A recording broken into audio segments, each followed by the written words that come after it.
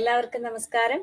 Entry app അവതരിപ്പിക്കുന്ന HSST zoology final revision വെബിനാറിലേക്ക് എല്ലാവർക്കും ഹാർദവമായ സ്വാഗതം. ഞാൻ ഡോക്ടർ ഹേമ. ഇന്ന് ഞാൻ നിങ്ങളുടെ മുന്നിൽ എത്തിയിരിക്കുന്നത് നാളെ നടക്കാൻ പോകുന്ന HSST സുവോളജി പരീക്ഷയുമായി ബന്ധപ്പെട്ട ചില പ്രധാനപ്പെട്ട ക്വസ്റ്റ്യൻസ് ഡിസ്കസ് ചെയ്യാൻ വേണ്ടിയിട്ടാണ്. അപ്പോൾ നമുക്ക് ഒട്ടും സമയം കളയേണ്ട. പല സ്ഥലങ്ങളിലും മഴയാണെന്ന് പറയുന്നു. അപ്പോൾ നെറ്റ്വർക്ക് ഇഷ്യൂ ഉണ്ടാകാം, പവർ ഫെയിലിയർ ഉണ്ടാകാം. നിങ്ങൾക്ക് ഈ വീഡിയോ എപ്പോൾ വേണമെങ്കിലും വീണ്ടും റിപ്പീറ്റഡ് ആയിട്ട് ഈ സെയിം ലിങ്ക് ഉപയോഗിച്ച് കാണാൻ സാധിക്കും. പിന്നെ നിങ്ങൾക്ക് എന്തെങ്കിലും സംശയങ്ങളൊക്കെ ഉണ്ടെങ്കിൽ നിങ്ങൾക്ക് കമൻറ്റ് ബോക്സിൽ ടൈപ്പ് ചെയ്യാം. ഞാൻ ചോദിക്കാൻ പോകുന്ന ചോദ്യങ്ങളൊക്കെ MCQ മോഡലായിരിക്കും. നിങ്ങൾക്ക് ആൻസറും കമൻറ്റ് ബോക്സിൽ ടൈപ്പ് ചെയ്യാവുന്നതാണ്. അപ്പോൾ നമുക്ക് സ്റ്റാർട്ട് ചെയ്യാം. ആദ്യത്തെ ഭാഗം സിസ്റ്റമാറ്റിക്സ്, മോഡ്യൂൾ 1-ലെ സിസ്റ്റമാറ്റിക്സ് എന്ന ഭാഗത്ത് നിന്നുള്ള കുറച്ച് ചോദ്യങ്ങളാണ്. Carl Linnaeus is famous for dash. Carl Linnaeus, the famous biologist അല്ലേ, he's famous for dash, coining the term systematics, introducing binomial nomenclature, giving all natural system of classification. ഇതിന്റെ answer all of these ആണ്. നമ്മൾ Carl Linnaeus എന്ന് കേൾക്കുമ്പോൾ ആദ്യം ഓർക്കുന്നത് binomial nomenclature ആണ്. അദ്ദേഹമാണ് 2 കിങ്ഡം ക്ലാസിഫിക്കേഷൻ പ്രപ്പോസ് ചെയ്തത്. അതായത് അദ്ദേഹം ലിവിങ് തിങ്സിനെ കിങ്ഡം പ്ലാന്റ് എന്നും കിങ്ഡം അനിമാലിയ എന്നും അദ്ദേഹം വർഗീകരിച്ചു. അതുകൂടാതെ അദ്ദേഹത്തിൻ്റെതാണ് he introduced the term systematics. Okay, ഇനി സിസ്റ്റമാറ്റിക്സ് കാൾ ലിനേയസ് ആണെങ്കിൽ ന്യൂ സിസ്റ്റമാറ്റിക്സ് എന്ന ടേം കോയിൻ ചെയ്തത് ആരാണ്? Carl Linnaeus, ബെന്തം and Hooker, AP de കണ്ടോലെ, Julian Huxley. The father of the branch New Systematics is Julian Huxley. Julian Huxley ആണ് new systematics എന്ന term coin ചെയ്തത്. Systematics എന്ന term coin ചെയ്തത് Linnaeus. അങ്ങനെയാണെങ്കിൽ ബെന്തം and ഹുക്കറോ? ബോട്ടണിയിൽ follow ചെയ്യുന്ന natural system of classification ആണ് ബെന്തം and ഹുക്കറിൻ്റെത്. അങ്ങനെയാണെങ്കിൽ AP ഡെ കണ്ടോളയുടെ contribution എന്താണ്? AP de കണ്ടോളെ he coined the term taxonomy. Taxonomy എന്ന പദം കോയിൻ ചെയ്തത് AP de കണ്ടോളെ. See, next question. Who coined the term taxonomy? അല്ല, ഇപ്പൊ നമ്മൾ ഡിസ്കസ് ചെയ്തതേ ഉള്ളൂ. ടാക്സോണമി എന്ന ടേം കോയിൻ ചെയ്തത് AP ഡെ കണ്ടോളയാണ്. അങ്ങനെയാണെങ്കിൽ മറ്റു ഓപ്ഷൻസ് കൂടി നമുക്കൊന്ന് നോക്കാം. Waxman, he coined the term antibiotic. Antibiotics കണ്ടെത്തിയതിന് അല്ലെങ്കിൽ ആന്റിബയോട്ടിക്സ് എന്ന പേര് നിർദ്ദേശിച്ചത് സെൽമാൻ വോക്സ്മാൻ ആണ്. And what is the contribution of Leeuwenhoek? Anton von Leeuwenhoek. He is a scientist who first observed a living cell. ജീവനുള്ള കോശങ്ങളെ ആദ്യമായിട്ട് കണ്ടെത്തിയത് ല്യൂവൻഹോക്ക് ആണ്. അങ്ങനെയാണെങ്കിൽ who identified the cell അല്ലെങ്കിൽ ആദ്യമായിട്ട് സെല്ല് കണ്ടത് ആരാണ്? ആദ്യമായിട്ട് സെല്ല് കണ്ടത് റോബർട്ട് ഹുക്ക് ആണ്. ആദ്യമായിട്ട് cell discovery is credited to Robert hook. Living cell ആദ്യമായിട്ട് കണ്ടത് ല്യൂവൻഹോക്ക് ആണ്. അങ്ങനെയാണെങ്കിൽ what is the contribution of Louis pastor? Pasteurisation അല്ലെ, cholera vaccine, anthrax vaccine, rabies vaccine, ഇതൊക്കെ കണ്ടുപിടിച്ചത് ലൂയി പാസ്റ്റർ ആണ്. And Louis Pasteur is regarded as the father of modern microbiology. Father of microbiology എന്നറിയപ്പെടുന്നത് ല്യൂവൻഹോക്ക് ആണെങ്കിലും father of modern microbiology എന്നറിയപ്പെടുന്നത് Louis pastor ആണ്. Next, taxonomic category arranged in descending order is.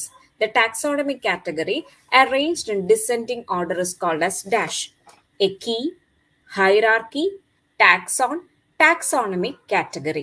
ഇതിന്റെ ഉത്തരം എന്താണ്? ടാക്സോണമിക് കാറ്റഗറി കറക്റ്റ്, അതായത് kingdom, phylum, class എന്ന് പറയുന്ന രീതിയിൽ കറക്റ്റ് ആയിട്ട് ഇങ്ങനെ അറേഞ്ച് ചെയ്തിരുന്ന ആ മെത്തേഡിനെ നമ്മൾ എന്താ വിളിക്കുന്നത്? It is called as hierarchy അല്ലെ, അങ്ങനെയാണെങ്കിൽ what is key? Taxonomic key എന്ന് പറയുന്നത് ഒരു ടാക്സോണമിയിൽ ജീവികളെ ഐഡന്റിഫൈ ചെയ്യാൻ ഉപയോഗിക്കുന്ന ഒരു എയ്ഡ് ആണ് ടാക്സോണമിക് കീ എന്ന് പറയുന്നത് അല്ലെ. It is an aid used to identify organisms. Hierarchy is systematic category, descending ഓർഡറിലുള്ള arrangement ആണ്. What you mean by taxon? Taxon എന്ന് പറഞ്ഞാൽ it is same as taxa. Okay, yes, ഞാൻ എല്ലാവരുടെയും റിപ്ലൈ കാണുന്നുണ്ട് കേട്ടോ. വിജയലക്ഷ്മി, അമൃത എല്ലാവരെയും കാണുന്നുണ്ട്. അടുത്തത്, in taxonomic classification the correct sequence is dash. ഇങ്ങനെ ഒരു ക്വസ്റ്റ്യൻ വന്നു കഴിഞ്ഞാൽ നമ്മൾ ആദ്യമേ തന്നെ നമുക്ക് അത് എഴുതി നോക്കുക എന്നുള്ളതാണ് ആദ്യം ചെയ്യേണ്ടത്. മനസ്സിലെ കറക്റ്റ് ഓർഡറിൽ നമ്മൾ എഴുതി നോക്കുക. ഫൈലം അല്ലെ, ഏറ്റവും ആദ്യം കിങ്ഡം, അത് കഴിഞ്ഞ് ഫൈലം, പിന്നെ class, order, family, tribe, genus and species. ഇതാണ് ഇതിന്റെ കറക്റ്റ് ഓർഡർ എന്ന് പറയുന്നത്. ഏറ്റവും ആദ്യം കിങ്ഡം, കിങ്ഡം കഴിഞ്ഞാൽ ഫൈലം, പിന്നെ class, order, family, tribe, genus and species. ഇതിൽ കിങ്ഡം ഫൈലം വരെ എല്ലാവർക്കും ഉറപ്പാണ്. ജീനസ് സ്പീഷീസും ഉറപ്പാണ്. ഇതിൻ്റെ ഇടയിൽ വരുന്ന ക്ലാസ്, ഓർഡർ, ഫാമിലി ആണ് എല്ലാവർക്കും വ്യത്യാസം. അതിങ്ങനെ ഓർക്കുക, കോഫ്, COF, കോഫ് എന്ന് ഓർക്കുക. അപ്പൊ class, order, family. Okay, class, order, family, കോഫ് എന്ന് ഓർക്കുക. ഇനി ചില ബുക്കുകളിൽ നമ്മൾ നോക്കുകയാണെങ്കിൽ ട്രൈബ് എന്ന് പറഞ്ഞിട്ടൊരു വാക്ക് കാണാൻ പറ്റും. അപ്പൊ ഈ ട്രൈബ് എന്തിന്റെ ഇടയിൽ വരുന്ന റാങ്ക് ആണ്? Tribe comes in between family and genus. ഫാമിലിയുടെയും ജീനസിന്റെ ഇടയിൽ വരുന്നതാണ് ട്രൈബ്. ഇനി ചില ബുക്കുകളിൽ ക്വസ്റ്റ്യൻ പേപ്പേഴ്സിലൊക്കെ നമ്മൾ കാണുന്ന ഒരു ടേം ആണ് കൊഹോട്ട്. എന്താണ് cohort? It is A rank that comes between class and order. ക്ലാസ്സിനും ഓർഡറിനും ഇടയിൽ വരുന്ന റാങ്ക് ആണ് കൊഹോട്ട് എന്ന് പറയുന്നത്. അപ്പൊ ഏറ്റവും ആദ്യം കിങ്ഡം, അത് കഴിഞ്ഞ് phylum, class, order, family, genus, species. ഇതിലെ ക്ലാസിന്റെയും ഓർഡറിന്റെ ഇടയിൽ കൊഹോട്ട് വരുന്നുണ്ട്, ഫാമിലിയുടെയും ജീനസിന്റെ ഇടയിൽ ട്രൈബ് വരുന്നുണ്ട്. One of the best method for understanding the general relationship of plants is called as dash. ഇത് ഡിഫറെന്റ് ടൈപ്സ് ഓഫ് ടാക്സോണമി എന്ന ഭാഗത്ത് നിന്നുള്ളൊരു ക്വസ്റ്റ്യൻ ആണ്. പ്ലാന്റ്സിന്റെ ജനറൽ റിലേഷൻഷിപ്പ് കണ്ടുപിടിക്കാൻ ഉപയോഗിക്കുന്ന ടാക്സോണമിയുടെ പേരെന്താണ്? Saito taxonomy, experimental taxonomy, numerical taxonomy and chemo taxonomy. ഇതിലെ chemo taxonomy എന്ന് പറഞ്ഞു കഴിഞ്ഞാൽ പ്ലാന്റ്സിലുള്ള കെമിക്കൽസിന്റെ അടിസ്ഥാനത്തിൽ അവയെ വർഗീകരിക്കുന്നതാണ് കീമോ ടാക്സോണമി എന്ന് പറയുന്നത്.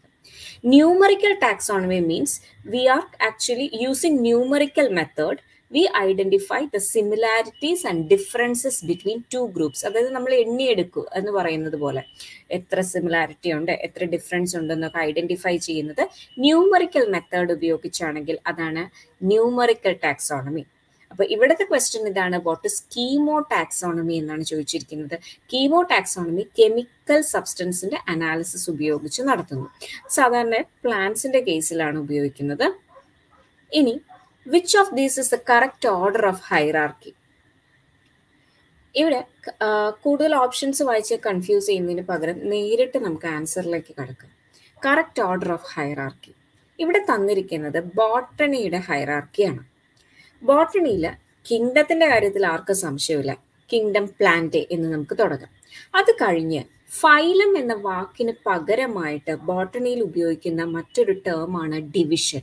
ഫൈലത്തിന് പകരം ഉപയോഗിക്കുന്ന വാക്കാണ് ഡിവിഷൻ. അപ്പൊ കിങ്ഡം കഴിഞ്ഞാൽ ഡിവിഷൻ, ഡിവിഷൻ കഴിഞ്ഞാൽ class, order, family, then genus and species. അപ്പോൾ ഓർക്കുക, എല്ലാവർക്കും സംശയം വരുന്നത് ക്ലാസ്, ഓർഡർ, ഫാമിലിയാണ്. അത് ഏതാണ് ആദ്യം എന്ന് ചോദിക്കാം. അപ്പൊ പറയേണ്ടത് ക്ലാസ്, ഓർഡർ, ഫാമിലി, കോഫ് എന്നാണ്. ലതീഷ്, ക്ലിയർ അല്ലാത്തത് നെറ്റ്വർക്കിന്റെ ഇഷ്യൂ കൊണ്ടായിരിക്കും. ചെയ്യേണ്ടത് നിങ്ങളുടെ യൂട്യൂബിൽ റെസല്യൂഷൻ 720p എന്നതിലേക്ക് ആക്കുക. നെറ്റ്വർക്കിന്റെ ഇഷ്യൂ ആണ്, പല സ്ഥലത്തും ഹെവി റെയിൻഫോൾ ആണ്, അതുകൊണ്ടായിരിക്കും കേട്ടോ. ഇനി the 5 kingdom classification was given by dash. ആരാണ് 5 കിങ്ഡം ക്ലാസിഫിക്കേഷൻ പ്രപ്പോസ് ചെയ്തത്? RH Whittaker, Carl Linnaeus, Herbert Copeland, Ernest Haeckel. ആരാണ് 5 കിങ്ഡം ക്ലാസിഫിക്കേഷൻ? എല്ലാവർക്കും അറിയാവുന്ന ഉത്തരവാണ് അല്ലെ, RH വിറ്റാക്കർ. റോബർട്ട് വിറ്റാക്കർ എന്നറിയപ്പെടുന്ന RH വിറ്റാക്കർ ആണ് 5 കിങ്ഡം ക്ലാസിഫിക്കേഷൻ പ്രപ്പോസ് ചെയ്തത്. അങ്ങനെയാണെങ്കിൽ കാൾ ലിനേയസ് എത്രയാണ് പ്രപ്പോസ് ചെയ്തത്? He propose the 2 kingdom classification. അതായത് he classified living organisms in to 2 kingdom, kingdom plant and kingdom Animalia. അടുത്തത് ഏർണസ്റ്റ് ഹെക്കൽ ആണ്. He proposed 3 kingdom classification. 3 kingdom. അപ്പൊ ഏതൊക്കെയാണ് 3 കിങ്ഡംസ് എന്ന് പറയുന്നത്? അനിമാലിയ, പ്ലാന്റ്, എന്നിട്ട് അദ്ദേഹം ഒരു മൂന്നാമതൊരു കിങ്ഡം കൂടി പറഞ്ഞു, അതാണ് പ്രൊട്ടിസ്റ്റ. ഏതൊക്കെയാണ്? Animalia, plant and Protista. ഇനി അടുത്തത് ഹെർബർട്ട് കോപ്ലാൻഡ് ആണ്. Herbert Copland, he introduced the four kingdom classification, that is Plantae, Animalia, Protista കൂടാതെ നാലാമതൊരു ഗ്രൂപ്പ് മൊണീറ. അപ്പോൾ ഏതൊക്കെയാണ്? Animalia, Plantae, Protista and മൊണേറയാണ് Herbert Copeland propose ചെയ്തത്. അപ്പോൾ ഫൈനലി വന്നിരിക്കുന്നത് RH വിറ്റാക്കർ, ഏറ്റവും ഇമ്പോർട്ടൻ്റ് RH വിറ്റാക്കർ ആണ്. ഇത് കഴിഞ്ഞ് 6 കിങ്ഡം ക്ലാസിഫിക്കേഷൻ ഒക്കെ വന്നിട്ടുണ്ട്. അപ്പോൾ നമ്മളിവിടെ 5 കിങ്ഡം വരെയാണ് പഠിക്കുന്നത്, that is RH Whittaker. Then binomial nomenclature. What do you mean by binomial nomenclature? Bi means two. അപ്പോൾ it is a method of giving name with the help of two words. ഒരു സ്പീഷീസിന് രണ്ട് പേരുകൾ കൊടുക്കുന്നു, ഒരു particular ഓർഗാനിസത്തിന് രണ്ട് പേരുകൾ കൊടുക്കുന്നു. ഏതൊക്കെയാണ് ആ രണ്ട് പേരുകൾ? First name will be that of the genus and the second name is that of the species. അല്ലെ, അതാണ് binomial nomenclature. And who proposed this binomial nomenclature? Binomial nomenclature was proposed by Carl Linnaeus. അല്ലെ, Carl Linnaeus proposed binomial nomenclature. ഇനി ഈ binomial നോമൻക്ലേച്ചറിന് ചില rules and regulations ഉണ്ട്. എന്തൊക്കെയാണത്? ഏറ്റവും ആദ്യം എഴുതേണ്ടത് ജീനസ് നെയിം ആണ്. ജീനസ് നെയിമിന്റെ സ്റ്റാർട്ടിംഗ് ലെറ്റർ ക്യാപിറ്റൽ ആയിരിക്കണം, followed by small letters, then A 1 letter gap. അത് കഴിഞ്ഞ് സ്പീഷീസ് നെയിം കംപ്ലീറ്റ് ആയിട്ട് സ്മോൾ ലെറ്റേഴ്സിൽ എഴുതണം. ടൈപ്പ് ചെയ്യുന്നതോ പ്രിന്റഡ് ആയിട്ടുള്ള മാറ്ററിലാണെങ്കിൽ ഇറ്റാലിക്സിലായിരിക്കണം, ഹാൻഡ് റിട്ടൺ മാറ്റർ ആണെങ്കിൽ അണ്ടർലൈൻ ചെയ്തിരിക്കണം, അതും സെപ്പറേറ്റ് ആയിട്ട്, separate underline four species name and genus name. Okay, next is what you mean by A true species. എന്താണ് ഒരു ട്രൂ സ്പീഷീസ് എന്ന് പറയുന്നത്? റിപ്രൊഡക്റ്റീവ്ലി isolated, sharing the same നിഷ്, feeding on the same food, geographically isolated. True species എന്ന് പറയുന്നത് they are reproductively isolated. That means they members of that particular group, they breed with each other. That is, they interbreed. Members of that particular group will interbreed and they produce fertile or viable offsprings.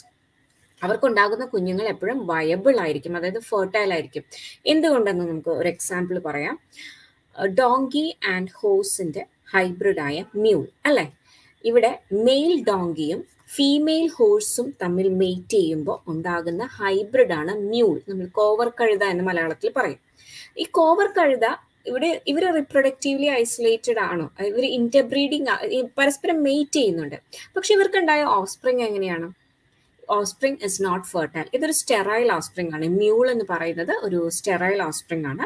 അപ്പൊ true സ്പീഷീസിന്റെ correct definition എന്ന് പറയുന്നത് they are റിപ്രൊഡക്റ്റീവ്ലി isolated. They are A group of genetically similar organisms which are ഇന്റർബ്രീഡിങ് and they produce viable offspring എന്നുള്ളതാണ് സ്പീഷീസിന്റെ ഏറ്റവും best definition. Then ടാക്സോണമിക്കലി a species is dash. ടാക്സോണമിയുടെ അടിസ്ഥാനത്തിൽ how will you define species? A group of evolutionarily related population, a fundamental unit in the phylogeny of an organism. It is a classical evolutionary taxonomy, a community taken into consideration as an evolutionary base. Taxonomically speaking, a species is a fundamental unit in the phylogeny of an organism. അങ്ങനെയാണെങ്കിൽ what you phylogeny? എന്താ ഈ phylogeny എന്ന് പറയുന്നത്?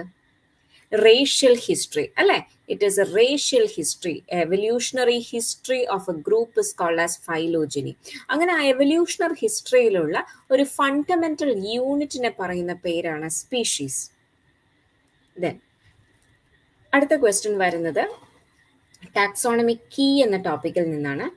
The taxonomic key is based on contrasting characters basically in a pair is called as dash. ഒരു taxonomic key എടുത്ത് നോക്കുകയാണെങ്കിൽ, especially dichotomous key ഒക്കെ എടുത്ത് നോക്കുകയാണെങ്കിൽ അവിടെ ഒരു ജോഡി സെന്റൻസ് ആയിരിക്കും തന്നിരിക്കുന്നത്. ഇത് എക്സ്ട്രീംലി ഓപ്പോസിറ്റ് ക്യാരക്ടേഴ്സ് ആയിരിക്കും ഡിഫൈൻ ചെയ്യുന്നത്, അതായത് കോൺട്രാസ്റ്റിംഗ് ക്യാരക്ടേഴ്സ് ആയിരിക്കും കൊടുത്തിട്ടുണ്ടാവുക. ഫോർ എക്സാമ്പിൾ, ഇൻസെക്റ്റിന്റെ ടാക്സോണമിക് കീ എടുത്ത് നോക്കുകയാണെങ്കിൽ ദേ ഹാവ് വിങ്സ്, അതിന്റെ പെയർ ആയിട്ട് വരുന്നത് വിങ്സ് ആബ്സെന്റ്.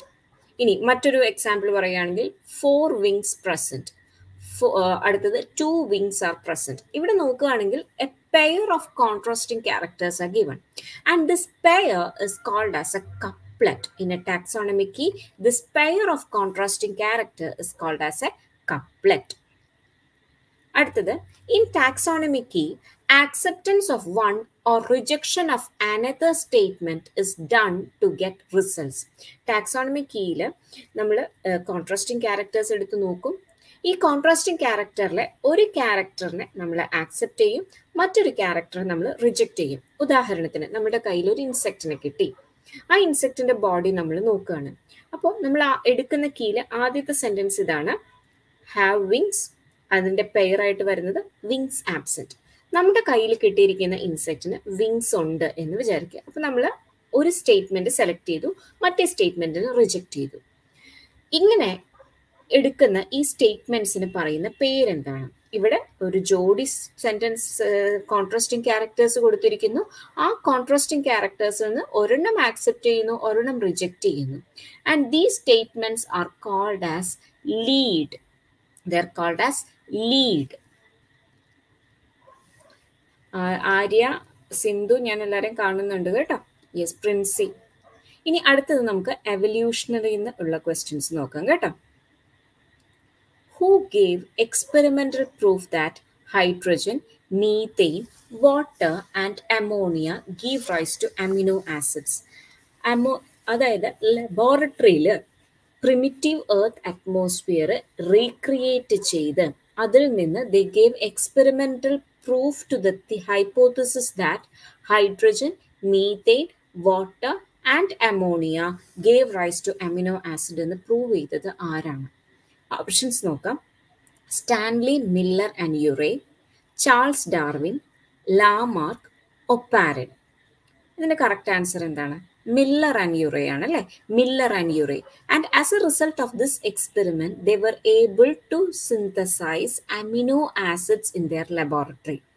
ഇവര് ലബോറട്ടറിയിൽ പ്രിമിറ്റീവ് എർത്തിന്റെ അതേ അറ്റ്മോസ്ഫിയറിക് കണ്ടീഷൻ റീക്രിയേറ്റ് ചെയ്തു. Then they use the same type of gases.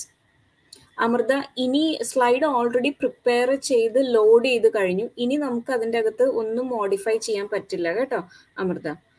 Okay, അത് മാത്രമല്ല പലർക്കും ഓഡിയോ വിസിബിൾ ആവണം എന്നില്ല. ചിലർ ഈ വീഡിയോ മാത്രം കണ്ടുകൊണ്ടിരിക്കുന്നവരുണ്ടായിരിക്കും. അപ്പം അങ്ങനെയുള്ളവർക്കും കൂടി കൂടിയിട്ടാണ് ആൻസർ ഇതിൻ്റെ അകത്ത് ഇട്ടേക്കുന്നത് കേട്ടോ.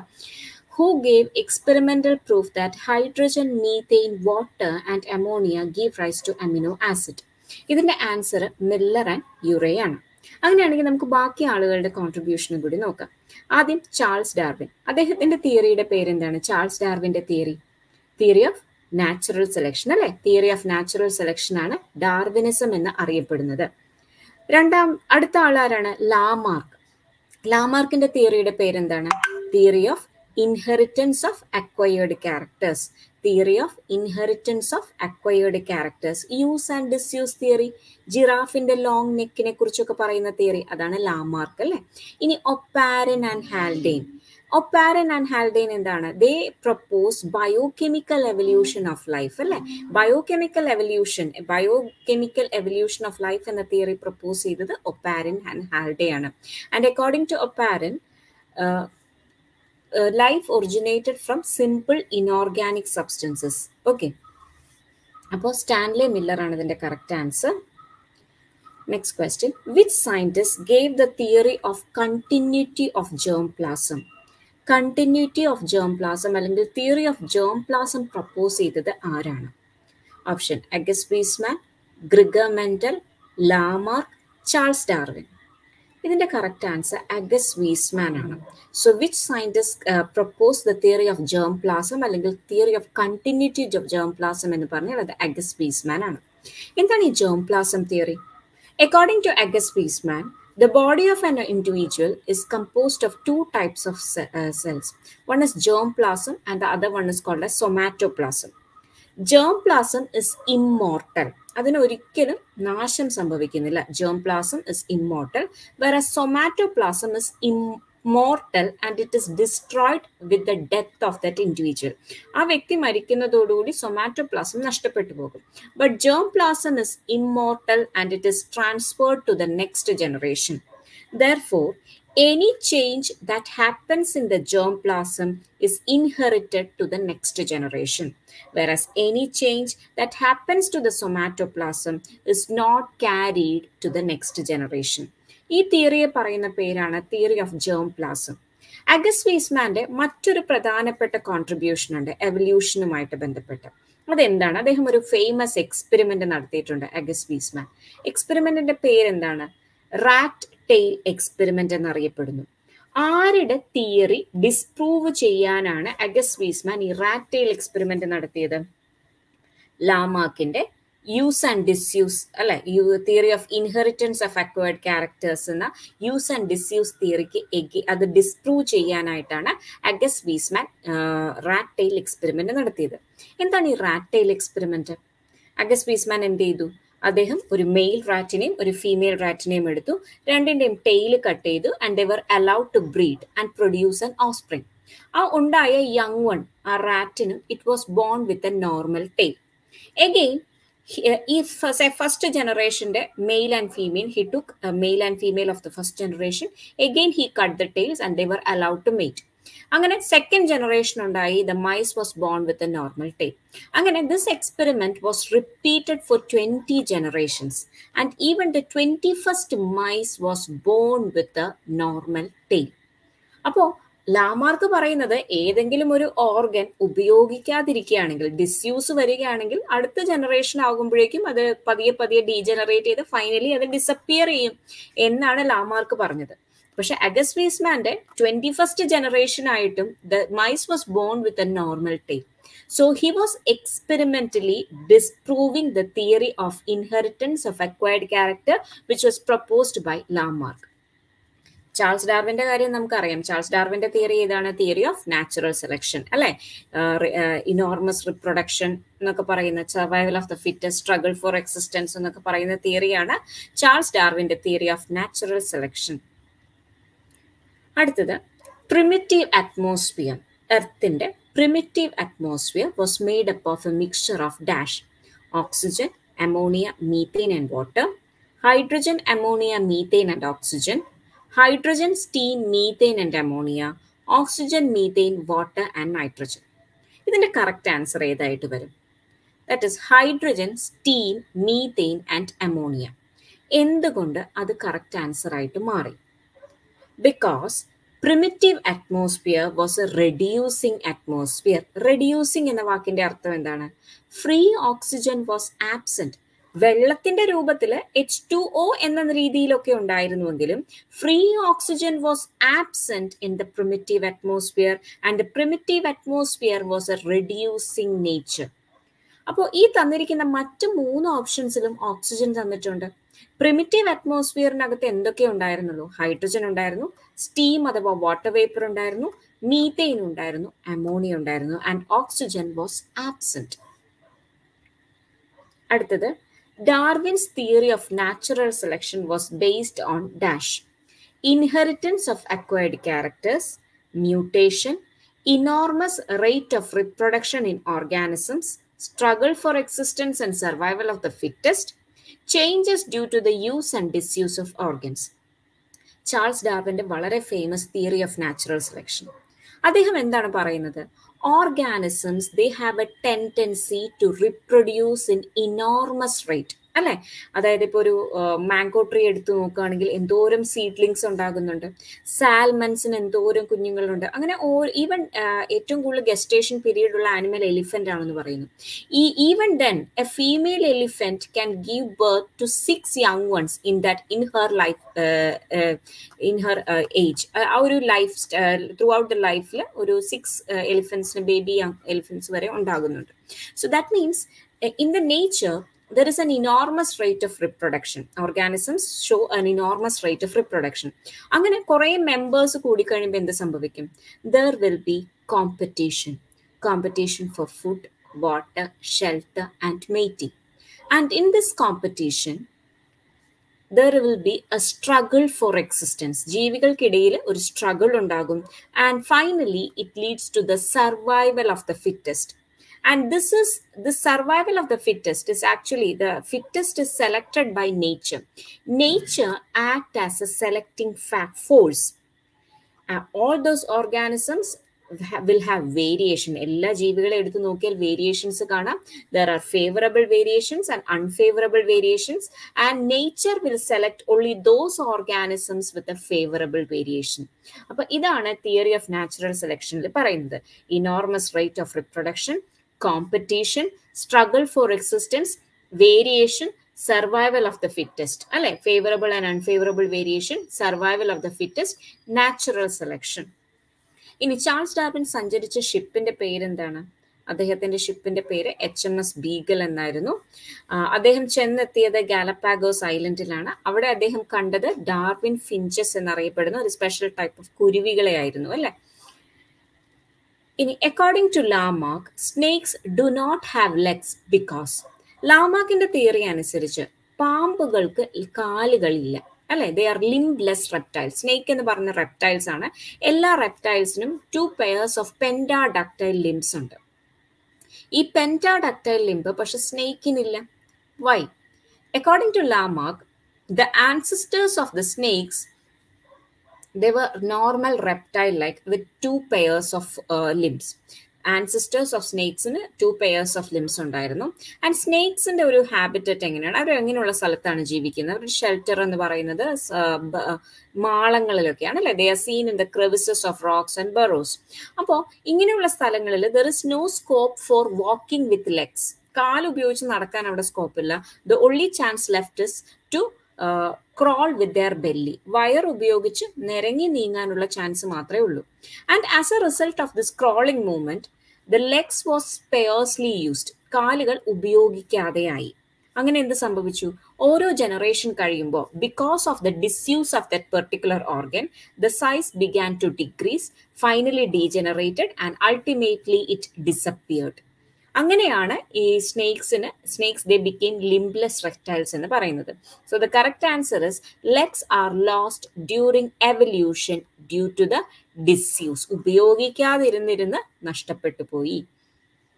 അടുത്തത്, similarities in organisms with different genotype indicate what? ഓർഗാനിസംസിന്റെ genotype different ആണ്. അതായത് എൻറ്റയർലി 2 ഡിഫറെന്റ് ഗ്രൂപ്പ്സ്. പക്ഷെ അവർക്കിടയിൽ സിമിലാരിറ്റീസ് ഉണ്ട്. അതിനെ നമ്മൾ എന്താണ് വിളിക്കുന്നത്? Micro evolution, macro evolution, convergent evolution, കോ എവല്യൂഷൻ. ഇവിടെ സിമിലാരിറ്റീസ് എന്ന് പറയുന്നത് ഇൻ ടേംസ് ഓഫ് ഓർഗൻസ് ആണ്. Organs same type of function കാണിക്കുന്നുണ്ട്. പക്ഷെ ആ ഓർഗനിന്റെ പ്രത്യേകത, ആ ഓർഗൻസ് എടുത്ത് നോക്കുകയാണെങ്കിൽ അതിന്റെ സ്ട്രക്ചറും എംബ്രിയോണിക് ഒറിജിനും ഡിഫറെന്റ് ആയിരിക്കും. But they are showing the same function.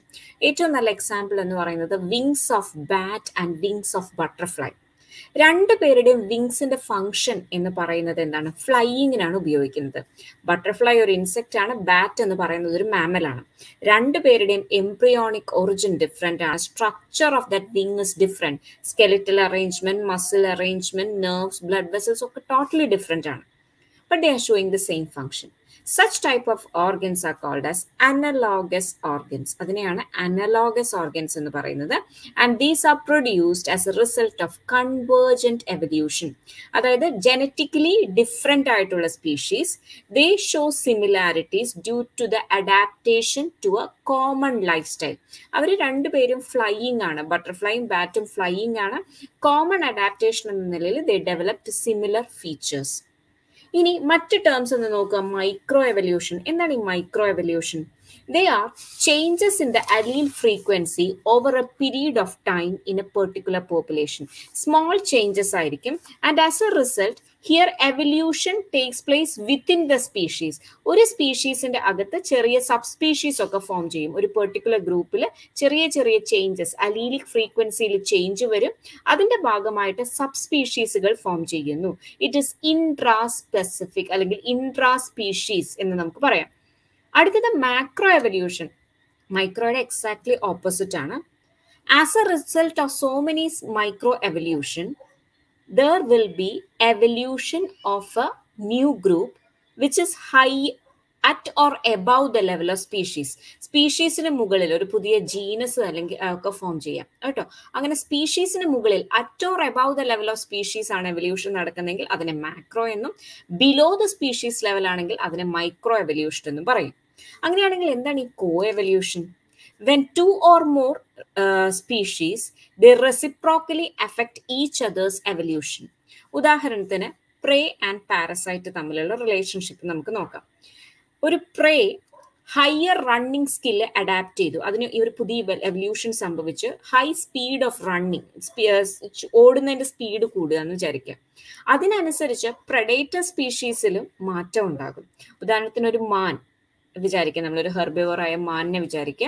ഈ മാനിന്റെ സ്പീഷീസിലും മാറ്റം സംഭവിക്കുന്നതനുസരിച്ച് തന്നെ അതിന്റെ പ്രഡേറ്റർ ആയ കടുവയിലും സിംഹത്തിലും ഒക്കെ മാറ്റം വരുന്നു. So when two or more species they റെസിപ്രോക്കലി affect each others evolution, പരസ്പരം എവല്യൂഷനെ സഹായിക്കുന്നു എങ്കിൽ അതിനെയാണ് കോ എവല്യൂഷൻ എന്ന് പറയുന്നത്. ഇത് കോ എവല്യൂഷൻ ഫ്ലവേഴ്സും പോളിനേറ്റേഴ്സും ഒരു എക്സാമ്പിൾ ആണ്, പ്രേ പ്രഡേറ്റേഴ്സ് എക്സാമ്പിൾ ആണ്, ആന്റിബയോട്ടിക്സും മൈക്രോ ഓർഗാനിസംസും എക്സാമ്പിൾ ആണ്. The next question is founder principle. Founder principle is related to dash: gene recombination and natural selection, genetic drift and origin of new species, isolation and natural selection, hybridization and origin of new species. എന്താണ് ഈ founder principle എന്ന് പറയുന്നത്? ഒരു പ്രത്യേക പോപ്പുലേഷനിൽ, ഉദാഹരണത്തിന് അവിടെ 2 type വണ്ടുകളുണ്ട് എന്ന് വിചാരിക്കാം. റെഡ് കളറും യെല്ലോ കളറും വണ്ടുകളും ഒരു പ്രത്യേക സ്ഥലത്ത് താമസിക്കുന്നുണ്ട്. അതിലെ കുറച്ച് റെഡ് വണ്ടുകൾ, ചുവന്ന വണ്ടുകൾ മറ്റൊരു സ്ഥലത്തേക്ക് മാറി താമസിച്ചു എന്ന് വിചാരിക്കാം. ഇവിടെ നിന്ന് പുറത്തേക്ക് പോയി മൈഗ്രേറ്റ് ചെയ്തു പോയി പുതിയൊരു കോളനി എസ്റ്റാബ്ലിഷ് ചെയ്യുന്നവരെ നമ്മൾ ഫൗണ്ടേഴ്സ് എന്നാണ് വിളിക്കുന്നത്. അവിടെ ചെന്നെത്തിക്കഴിയുമ്പോൾ they will survive there, they will reproduce. ഇവിടുന്ന് പോയത് അല്ലെങ്കിൽ ആ ഫൗണ്ടേഴ്സ് എന്ന് പറയുന്നത് റെഡ് മാത്രമാണ് പോയത്. So that newly established population will carry alleles of only that red ബീറ്റിൽ. Original പോപ്പുലേഷനിൽ റെഡും യെല്ലോയും ഗ്രീനും ഒക്കെ ഉണ്ടായിരുന്നു, പക്ഷെ റെഡ് മാത്രം മൈഗ്രേറ്റ് ചെയ്തു പോയി. പുതിയതായിട്ട് എസ്റ്റാബ്ലിഷ് ചെയ്ത കോളനിയിൽ റെഡ് മാത്രമേ ഉണ്ടാകുള്ളൂ. This difference is called as founder principle. Founder principle എന്ന് പറയുന്നത് ജനറ്റിക് ഡ്രിഫ്റ്റിന് അടിയിൽ വരുന്ന ഒരു ടോപ്പിക്കാണ് ഫൗണ്ടർ ഇഫക്റ്റ് എന്ന് പറയുന്നത്. അപ്പൊ എന്താണ് ഈ genetic drift? The change in gene frequency of A population nearly by chance, വളരെ യാദൃശ്ചികമായിട്ട് ഒരു പോപ്പുലേഷന്റെ ജീൻ ഫ്രീക്വൻസിയിൽ വരുന്ന മാറ്റത്തെയാണ് ജനറ്റിക് ഡ്രിഫ്റ്റ് എന്ന് പറയുന്നത്. ഉദാഹരണം, ഒരു ഗ്രൂപ്പ് ഓഫ് തവളകളുടെ ഒരു പോപ്പുലേഷൻ മനസ്സിൽ വിചാരിക്കാം. ആ പോപ്പുലേഷനിൽ റെഡും യെല്ലോയും ഗ്രീൻ തവളകളും ഉണ്ടായിരുന്നു.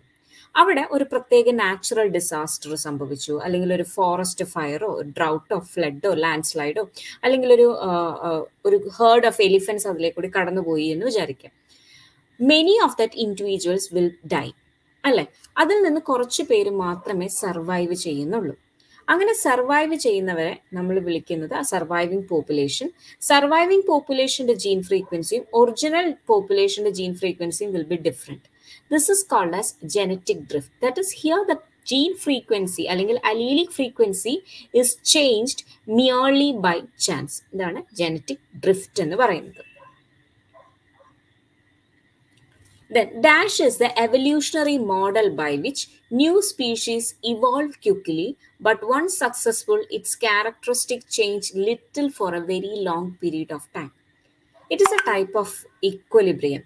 Okay, hardy Weinberg equilibrium punctuated equilibrium ആണ് നമുക്ക് അറിയുന്നത്.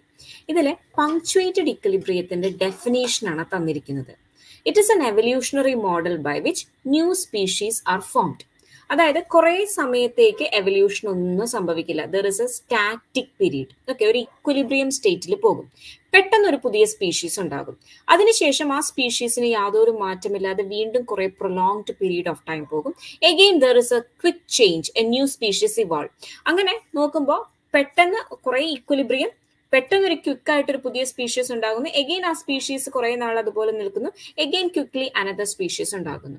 This evolutionary model is called as punctuated equilibrium. ഇതിന്റെ എക്സാക്ട് ഓപ്പോസിറ്റ് ആണ് ഗ്രാജുവലിസം എന്ന് പറയുന്നത്. ഗ്രാജുവലിസം എന്ന് പറഞ്ഞു കഴിഞ്ഞാൽ പതിയെ പതിയെ പതിയെ സ്മോൾ ചേഞ്ചസ് വന്ന് ചെറിയ ചെറിയ ചേഞ്ചസ് വന്ന് ഫൈനലി ഒരു പുതിയ സ്പീഷീസ് ആയിട്ട് മാറുന്നതാണ് ഗ്രാജുവലിസം എന്ന് പറയുന്നത്. അപ്പൊ പങ്ക്ച്വേറ്റഡ് ഇക്വിലിബ്രിയം അതിന്റെ ഓപ്പോസിറ്റ് ആണ് കേട്ടോ.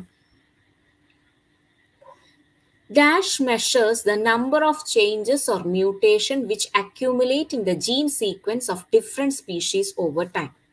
ഇവിടെ ഈ ചോദ്യത്തിന്റെ ഉത്തരം മോളിക്കുലാർ ക്ലോക്ക് എന്നാണ്. മോളിക്കുലാർ ക്ലോക്ക് ഇസ് ആക്ച്വലി ഒരു ഫിഗറേറ്റീവ് ടേം, ഒരു ആലങ്കാരികമായ ഒരു പദമാണ് ഈ മോളിക്കുലാർ ക്ലോക്ക് എന്ന് പറയുന്നത്. ഓരോ സ്പീഷീസിന്റെ അല്ലെങ്കിൽ എവല്യൂഷണറി സ്കെയിൽ എടുത്ത് നമ്മൾ നോക്കുമ്പോൾ, എവല്യൂഷണറി ടൈം സ്കെയിൽ എടുക്കുമ്പോൾ ഓരോ സ്പീഷീസിന്റെ എവല്യൂഷൻ അല്ലെങ്കിൽ അവിടെ സംഭവിച്ചിരിക്കുന്ന number of changes in the gene, mutations അല്ലെങ്കിൽ ചേഞ്ചസ് ഇൻ ദ ജീൻ ഫ്രീക്വൻസ് അല്ലെങ്കിൽ പ്രോട്ടീനിലെ അമിനോ ആസിഡ് സീക്വൻസിലൊക്കെ വന്നിരിക്കുന്ന മാറ്റങ്ങളുടെ അടിസ്ഥാനത്തിൽ എവല്യൂഷണറി ടൈം, ആ എവല്യൂഷന്റെ ടൈം കാൽക്കുലേറ്റ് ചെയ്യുന്ന മെത്തേഡിനെയാണ് മോളിക്കുലാർ ക്ലോക്ക് എന്ന് പറയുന്നത്. ടൈം കണ്ടെത്താൻ ബയോമോളിക്യൂൾസ് ഉപയോഗിക്കുന്നത് കൊണ്ടാണ് ഇതിനെ മോളിക്കുലാർ ക്ലോക്ക് എന്ന് വിളിക്കുന്നത്. അങ്ങനെ മോളിക്കുലാർ ക്ലോക്കിന്റെ ഡെഫിനേഷൻ ആണ് തന്നിരിക്കുന്നത്. It measures the number of changes or mutations which accumulate in the gene sequence of different species over time. Molecular clock ആയിട്ട് നമ്മൾ ഉപയോഗിക്കുന്ന ബയോമോളിക്യൂൾസിന്റെ എക്സാമ്പിൾസ് ആർക്കൊക്കെ അറിയാം? അമൃത ഓൾറെഡി ടൈപ്പ് ചെയ്ത് കഴിഞ്ഞു. ഏതൊക്കെയാണ് examples? Haemoglobin, ഹീമോഗ്ലോബിനിലെ amino acid sequences നമ്മൾ നോക്കാറുണ്ട്. മറ്റൊന്നാണ് സൈറ്റോക്രോം സി, അടുത്തത് ഹിസ്റ്റോൺ മോളിക്യൂൾസ്, DNA റാപ്പ് ചെയ്തിരിക്കുന്ന ഹിസ്റ്റോൺ മോളിക്യൂൾസ്. ഓക്കെ, അപ്പൊ ഇത്രയുമാണ് മോളിക്കുലാർ ക്ലോക്കിനെ കുറിച്ച് പറയാനുള്ളത്. So the changes in the biomolecule is used to calculate the evolutionary time. Then name the phenomenon which shows lack of correlation in genome size and genomic complexity. അതായത് നമ്മൾ വിചാരിക്കുന്നത് ഒരു particular ഓർഗാനിസത്തിന്റെ genome size കൂടുതലാണെങ്കിൽ അതൊരു complex organism ആയിരിക്കും. ബാക്ടീരിയയുടെയൊക്കെ വളരെ primitive ഓർഗാനിസമാണ്, അപ്പോൾ അവരുടെയൊക്കെ ജീനോം സൈസ് വളരെ കുറവായിരിക്കും. ഇതാണ് നമ്മൾ എക്സ്പെക്ട് ചെയ്യുന്നത്. പക്ഷെ ഇങ്ങനെയല്ല. ജീനോം സൈസ് റെപ്രസെന്റ് ചെയ്യുന്നതാണ് സി വാല്യൂ എന്ന് പറയും. It means constant value. The size of the genome is called A C value അല്ലെങ്കിൽ ജീനോമിക് വാല്യൂ എന്ന് പറയും. അപ്പോൾ ജീനോമിക് വാല്യൂ കൂടുന്നതിനനുസരിച്ച് ഓർഗാനിസത്തിന്റെ കോംപ്ലക്സിറ്റി കൂടുമെന്നാണ് നമ്മൾ പ്രതീക്ഷിക്കുന്നത്. പക്ഷെ അങ്ങനെയല്ല. It is totally different. C വാല്യൂയും കോംപ്ലക്സിറ്റിയും തമ്മിൽ യാതൊരു കോറിലേഷനോ ഒരു ബന്ധവുമില്ല എന്ന് പറയുന്നതിനെയാണ് സി വാല്യൂ പാരഡോക്സ് എന്ന് പറയുന്നത്. പാരഡോക്സ് എന്ന വാക്കിന്റെ അർത്ഥം വിരോധാഭാസം എന്നാണ്.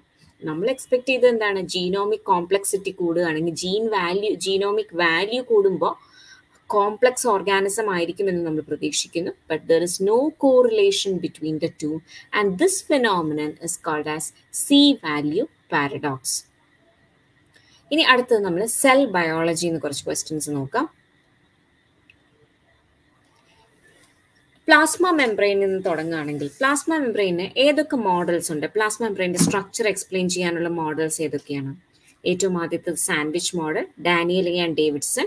അത് കഴിഞ്ഞ് റോബർട്ട്സന്റെ യൂണിറ്റ് മെംബ്രെയിൻ മോഡൽ. മൂന്നാമത്തെ മോഡലാണ് singer and നെക്കോൾസന്റെ fluid mosaic model. Out of the three, which is the most popular and widely accepted? The third model called as fluid mosaic model. അല്ലെ, സിംഗർ ആൻഡ് നിക്കോൾസന്റെ ഫ്ലൂയിഡ് മൊസൈക്ക് മോഡലാണ്. ഇതില് fluid mosaic model അനുസരിച്ച് plasma മെംബ്രെയിനിൽ എന്തൊക്കെ അടങ്ങിയിട്ടുണ്ട്? നിങ്ങൾ ഇതിൻ്റെ അകത്ത് answer ഉണ്ടല്ലോ എന്ന് വിചാരിച്ച് ടൈപ്പ് ചെയ്യാതിരിക്കേണ്ട. നിങ്ങൾക്ക് അറിയാവുന്ന ഉത്തരങ്ങൾ നിങ്ങൾ ടൈപ്പ് ചെയ്യുക. എപ്പോഴും ഒരു വെബിനാറിന്റെ വിജയം എന്ന് പറയുന്നത് പാർട്ടിസിപ്പൻസിന്റെ കോൺട്രിബ്യൂഷനും കൂടിയാണ് കേട്ടോ. ഇത് കണ്ടുകൊണ്ടിരിക്കുന്ന ഓഡിയൻസ് ഇതിൽ ആക്റ്റീവ്ലി പാർട്ടിസിപ്പേറ്റ് ചെയ്യുമ്പോഴാണ് ഈ വെബിനാർ ഒരു വിജയമായിരുന്നു എന്ന് നമുക്ക് പറയാൻ സാധിക്കും. നിങ്ങൾ ഓൾറെഡി ഞാനിവിടെ ആൻസർ ടൈപ്പ് ചെയ്തിട്ടുണ്ടല്ലോ എന്ന് വിചാരിച്ച് മിണ്ടാതിരിക്കേണ്ട. നമ്മളെല്ലാവരും പഠിച്ച ആളുകളല്ലേ, അപ്പം നമുക്ക് അറിയാവുന്ന ഉത്തരങ്ങൾ ടൈപ്പ് ചെയ്യാം. ഓക്കെ, അപ്പോൾ പ്ലാസ്മ മെംബ്രെയിൻ്റെ ഫ്ലൂയിഡ് മൊസൈക്ക് മോഡൽ പറയുന്നത് എന്താണ്? പ്ലാസ്മ മെംബ്രെയിനിൽ എന്തൊക്കെ കമ്പോണൻസ് ഉണ്ട്? ഒരു ഫോസ്ഫോ ബൈലിപ്പിഡ് ലെയർ ഉണ്ട്, അതിനോട് അസോസിയേറ്റ് ചെയ്ത് പ്രോട്ടീൻസ് ഉണ്ട്. And there are two types of proteins, intrinsic proteins and extrinsic protein. Intrinsic പ്രോട്ടീൻ്റെ മറ്റൊരു പേര് പറയാമോ? ഇൻട്രിൻസിക് പ്രോട്ടീൻ്റെ മറ്റൊരു പേര് ഇന്റഗ്രൽ പ്രോട്ടീൻ അല്ലെ? Integral protein. എന്താ ഇന്റഗ്രൽ അല്ലെങ്കിൽ ഇൻട്രിൻസിക് പ്രോട്ടീൻ എന്ന് പറയുന്നത്? Plasma membrane through out penetrate ചെയ്ത് ഒരു എൻഡിൽ നിന്ന് മറ്റൊരു എൻഡ് വരെ ത്രൂ ഔട്ട് പെനട്രേറ്റ് ചെയ്തിരിക്കുന്ന പ്രോട്ടീനെയാണ് ഇൻട്രിൻസിക് പ്രോട്ടീൻ അല്ലെങ്കിൽ ഇന്റഗ്രൽ പ്രോട്ടീൻ എന്ന് പറയുന്നത്. അങ്ങനെയാണെങ്കിൽ എന്താണ് ഈ extrinsic protein? They are attached to the periphery of the plasma membrane. So they are called as peripheral proteins എന്ന് അറിയപ്പെടുന്നു. ഫ്ലൂയിഡ് മൊസൈക്ക് മോഡൽ പറയുന്നത് plasma membrane has A quasi fluid nature. Quasi means incomplete, അപൂർണമായതെന്നാണ് ക്വാസിയുടെ അർത്ഥം. അതായത് completely റിജിഡുമല്ല, completely മൊസൈക്കുമല്ല. അതുപോലെ plasma മെംബ്രെയിൻ്റെ പ്രോട്ടീൻ്റെ ഒരു distribution നമ്മൾ നോക്കുകയാണെങ്കിൽ it is different in different parts of the plasma membrane. The concentration of protein is different in different parts of the plasma membrane. അതായത് phospholipid bilayer മാത്രമാണ് rigid ആയിട്ടിരിക്കുന്നത്, പ്രോട്ടീൻസിന്റെ position മാറിയും മറിഞ്ഞും ഒക്കെ ഇരിക്കുന്നു. പക്ഷെ ഇതിനു മുൻപുള്ള 2 മോഡലുകളിലും പറഞ്ഞിരുന്നത് എന്തായിരുന്നു? സാൻഡ്വിച്ച് മോഡലും യൂണിറ്റ് മെംബ്രെയിൻ മോഡലും ഒക്കെ പറഞ്ഞുകൊണ്ടിരുന്നത് റിജിഡ് ആണ് എന്നാണ് പറഞ്ഞിരുന്നത് അല്ലെ. ഒരു നടുവിൽ പ്ലാസ്മ ഫോസ്ഫോ ബൈലിപ്പിഡ് ലെയർ, മുകളിൽ ഒരു ഔട്ടർ ലെയർ ഓഫ് പ്രോട്ടീൻ, താഴെ ഒരു ഇന്നർ ലെയർ ഓഫ് പ്രോട്ടീൻ ഉണ്ടെന്ന് അല്ലെ. ഇനി which one of the following would you expect to find in ഗ്ലയോക്സിസോംസ്? ഗ്ലയോക്സിസോംസ് ഒരു ഇമ്പോർട്ടൻറ്റ് ക്വസ്റ്റ്യൻ ആണ്. സെൽ ഓർഗനൽസിലെ മൈക്രോ ബോഡീസ് എന്ന ടോപ്പിക്കിനകത്ത് വരുന്ന ഒരു ടോപ്പിക്കാണ് ഗ്ലയോക്സിസോംസ്. ഗ്ലയോക്സിസോംസ് എവിടെയാണ് കാണുന്നതെന്ന് നമ്മൾ ആദ്യം പഠിക്കണം. They are seen in germinating seeds. Germinating സീഡ്സിൽ ഇവരുടെ ഫങ്ഷൻ എന്താണ്? They are involved in lipid metabolism. ലിപ്പിഡിനെ degrade ചെയ്ത് അതിൽ നിന്ന് എനർജി ലിബറേറ്റ് ചെയ്യുന്നതാണ് ഗ്ലയോക്സിസോംസിന്റെ ജോലി. എനർജി ലിബറേറ്റ് ചെയ്യുക ഫ്രം ലിപ്പിഡ്. സോ ഇത് എവിടെയാണ് നമുക്ക് ഗ്ലയോക്സിസോംസ് കാണുന്നത്? Endosperm of wheat, endosperm of castor, palisade cell in the leaf, root hairs. ഇതിൽ സീഡ് എന്ന് പറയുന്നത് കാസ്റ്റർ ആണ്. So it is scene in the endosperm of castor. നമ്മൾ ആവണക്കെണ്ണ എന്നൊക്കെ പറയില്ല, അതാണ് castor. So it is scene in the endosperm of castor. അടുത്തത് ribosomes. Ribosomes they are called as A protein factory of the cell എന്നാണ് അറിയപ്പെടുന്നത് അല്ലെ. റൈബോസോംസിന് 2 sub units ഉണ്ട്, അതൊക്കെ എല്ലാവർക്കും അറിയാം. യൂകാരിയോട്ടിലെ റൈബോസോമിന്റെ സൈസ് എത്രയാണ്? യൂകാരിയോട്ടിൽ 80S പ്രോകാരിയോട്ടിൽ 70S അതൊക്കെ നമ്മൾ പഠിച്ച കാര്യങ്ങളാണ്. റൈബോസോംസിനകത്ത് എന്തൊക്കെയാണ്? Ribosome is made up of what all substances?